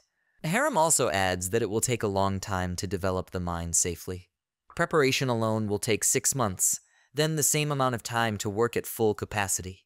Logan frowns upon hearing this and realizes he knew it would take a lot of money and time, but this gold made the Viscount richer than other dukes. He needs to get it at any cost. If only he could sell monster meat now, he would invest the proceeds in the mine. However, the effect of this will become known only after 6 months. Wait, does he really need to wait for this? If he takes a toxin from meat, he can now also use it as medicine. For this, he resorted to the help of a neutralizing agent when he was a mercenary. He can do the same now. He should do everything himself and sell this meat. A week later, in the McCallion house in the south, Rick's tired voice rang out, ready. This is a cloudy medicine made from night grass, herbs from the site, and licky herbs. With these words, standing near barrels of various sizes, he wipes his forehead and removes the bandage from his face. But Logan McLean, who approached him, notes that he asked not to call it muddy. It is a neutralizing agent. Where is the monster meat? He replies that it is in the vault, as the Lord asked. Then Logan announces, great, they'll go there now. They need to use a prepared remedy on it. Rick, hearing this, asks again in horror. What? The young lord wants him to go there with him. Logan McLean confidently answers, of course, but then he closes his eyes and pretends that he doesn't hear him, shouts loudly that no, he doesn't want to do this. The Lord has never been there, so he doesn't know anything. Logan, observing this behavior, is confused and thinks, why is this fool suddenly fussing like that? But unexpectedly, a disgusting smell also reaches him, and covering his nose with his palm, he groans and wonders what this stench is. While Rick is vomiting nearby, Logan McLean still understands. He knew that he would smell, but this smell is already making him nauseous. Then he activates his aura, which penetrates his nose, and then he sighs with relief. Logan finally announces that they should finally go. Rick, seeing this, shouted in confusion, It can't be. Why is he feeling bad? But not the Lord. He replies that he has paralyzed his sense of smell. Rick annoyedly shouts at him that he is selfish, but Logan McClane only advises him to awaken the Force if he feels so bad. Then he hands him white powder and asks him to sprinkle it on the meat. He should not regret it. Let it all be in this powder. The black spots are poisonous. You have to be careful. Rick, doing everything as he said, with a scarf tied over his face, quietly says this smell. Logan continues to command him, after which he must make minced meat and roll it into a ball. Having shown one such ball, he asks, well, does it look like medicine? Rick notes, frowning, probably. Then Logan McClane announces, okay, this is what they will be selling. He will create, so he must remember how to do it. But as soon as Rick hears this, he immediately shouts in protest, what? No, never. Logan suddenly adds that he will pay 100 gold coins for each pill. Then he finally sighs and answers, let's say. Logan McClane realizes at this moment that he actually expected to do without costs. But after tightening the pills for him, he announces that the effectiveness of this medicine now needs to be tested. I'm wondering, what is this for? Logan replies that it's for men's health. Rick, still frowning again, asks, how is this to be understood? He exclaims irritably he shouldn't disappoint him. He explains only once, so the servant must listen carefully. The girl rabbit notices how the boy rabbit very slowly stirs something in a plate with a mortar, and approaches him and touches him on the shoulder. Then the girl rabbit shows the boy rabbit the pill, and he eats it. The next moment it begins to work the mortar more actively, gradually picking up speed and increasing in size. Rick, having listened to all this, suddenly exclaims, and Logan coughed into his fist, did he really understand? He adds, chuckling, yes, everything is clear to him, but there is one person on whom you can try it. Logan McClane asks in surprise who it is. Rick raises one finger in the air and announces Dwayne. At that moment, walking along the corridor of the palace, he wonders why his ears are burning. Walking up to the door and knocking on it, he announces to the young lord that Dwayne Filsner has arrived. Logan's voice is heard from the room. He can enter.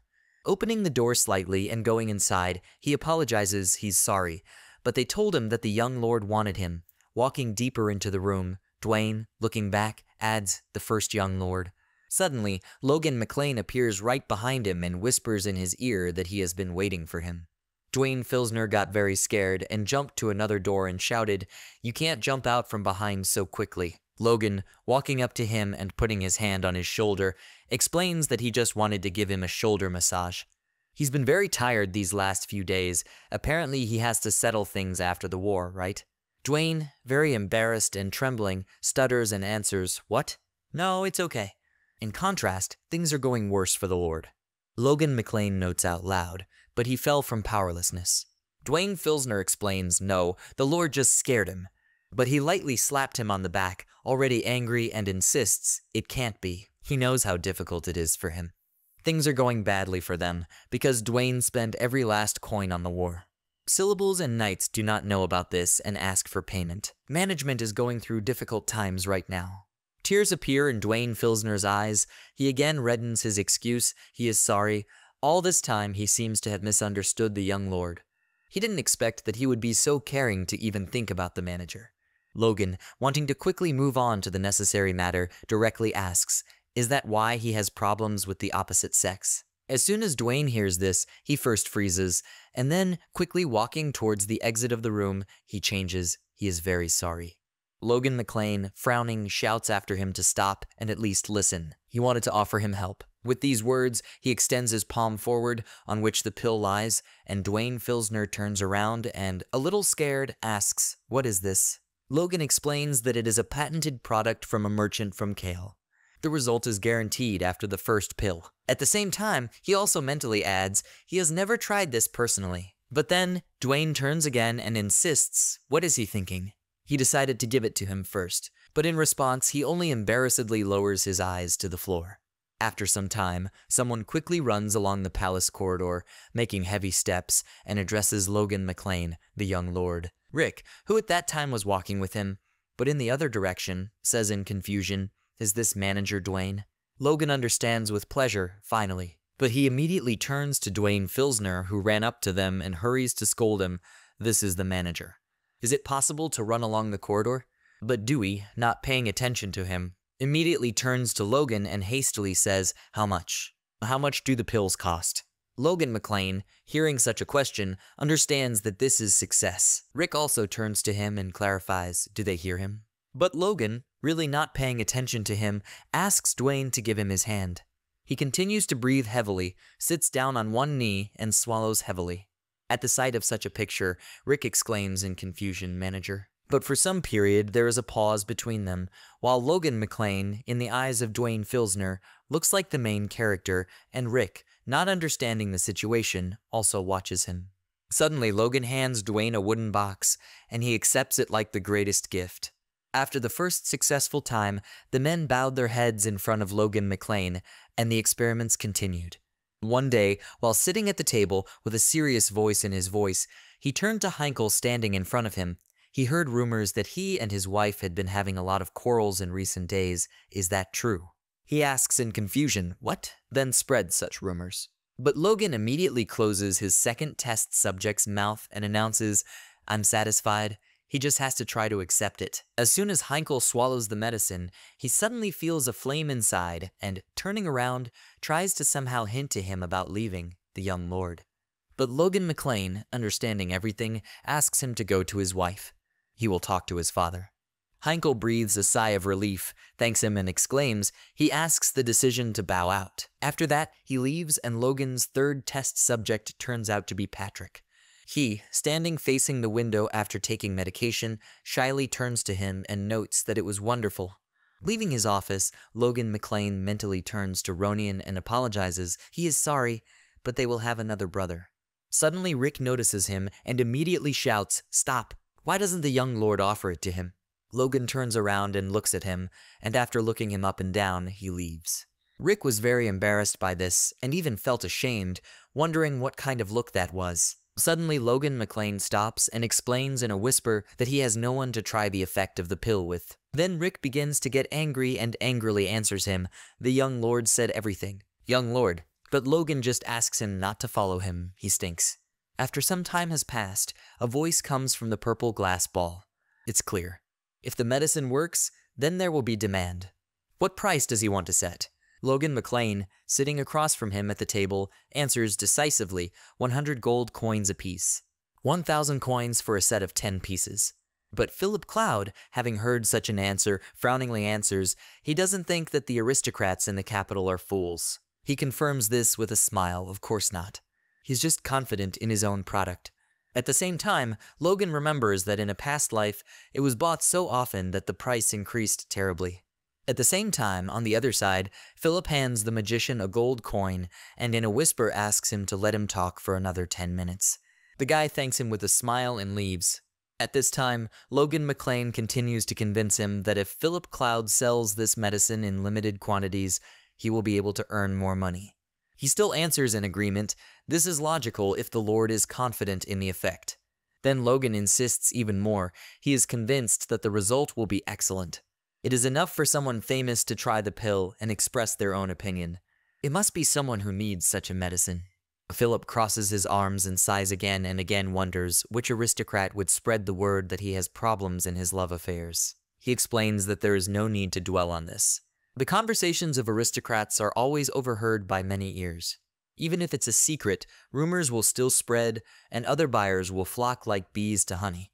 Finally, Philip Cloud takes this seriously and answers thoughtfully, in which case, maybe he'll go to the banquet in the capital. Logan McClane answers irritably, gritting his teeth, "Banquet? Is he serious?" At the same time, he thinks that he only went to celebrate victories when he was a mercenary. Philip explains that it is easiest to make connections there, although it will take some time to promote your own business. After all, you won't be able to sell medicine at a banquet. But suddenly Logan clings only to the last phrase and suddenly asks again, "Should I sell at the banquet?" Philip Cloud immediately asks him not to say that he wants to do this. His house would become an outcast if he did something like that in high society. But he adds that this will not happen if he is not the one doing the selling. Suddenly, Logan McClane gets an idea and notes whether Philip remembers what he told him about the informant in the capital. He must go to that person and find out everything they may need. He heard this divided and asks what? Informant? What is the Lord up to? But Logan only slyly replies that he will soon arrive at Grand. He will know the details when they meet. Philip Cloud purses his lips and makes a mental note. He has a bad feeling. A week later, Logan McLean dismounts his horse and announces they have arrived. In the capital of the Kingdom of Grandia Grand, Philip looked at him in surprise and also repeated that he had really arrived. But how did he manage to get permission? He means to sell this medicine. He turns to him over his shoulder and explains, of course, he didn't talk about it. Although bringing 3,000 boxes without a servant was not easy. At the same time, he remembers that his father agreed faster than he had hoped. This is probably due to his success in the war. Then Philip Cloud adds, by the way, when the Lord came for the first time, there were no servants with him either. Does he think it's normal for the son of a noble house to move around like that? But Logan tries to explain that when the servants are around, it is difficult for him to choose a route. Not to mention that they have other jobs besides this. Suddenly he remembers, by the way, about work. He loaded Rick with a big task. Then he begins to remember more and more how he returned to him and joyfully exclaimed, "Young Lord." Logan McLean understands that both in the past and in this life, he did everything for his sake. He also remembers how Rick would always ask him with a smile, can he return to his own responsibilities? What? The young lord wants him to work and have a day off. One day he also asked if the servants said that he had been smelling bad lately. They don't even come close to the point of ever being able to get married. Logan finally realizes that he really is very grateful to him. Further, he has flashbacks to the moment when Rick, filling his pants pockets with medicine, clarified what? The young lord says he's a little short on pills. This can't be. What do you mean he will beat him for every pill that falls out when he shakes me? As a result, Logan McLean sincerely turns to Rick in his thoughts. He is very grateful to him. Then, frowning, he announces, so everything has been decided. Philip, looking at him, understands that this is a familiar expression on his face. Logan, without noticing his reaction, continues, a sign of gratitude to Rick for doing such a job. He will call the medicine emporic. Periclaude, hearing this, sadly understands there is no doubt he is a madman.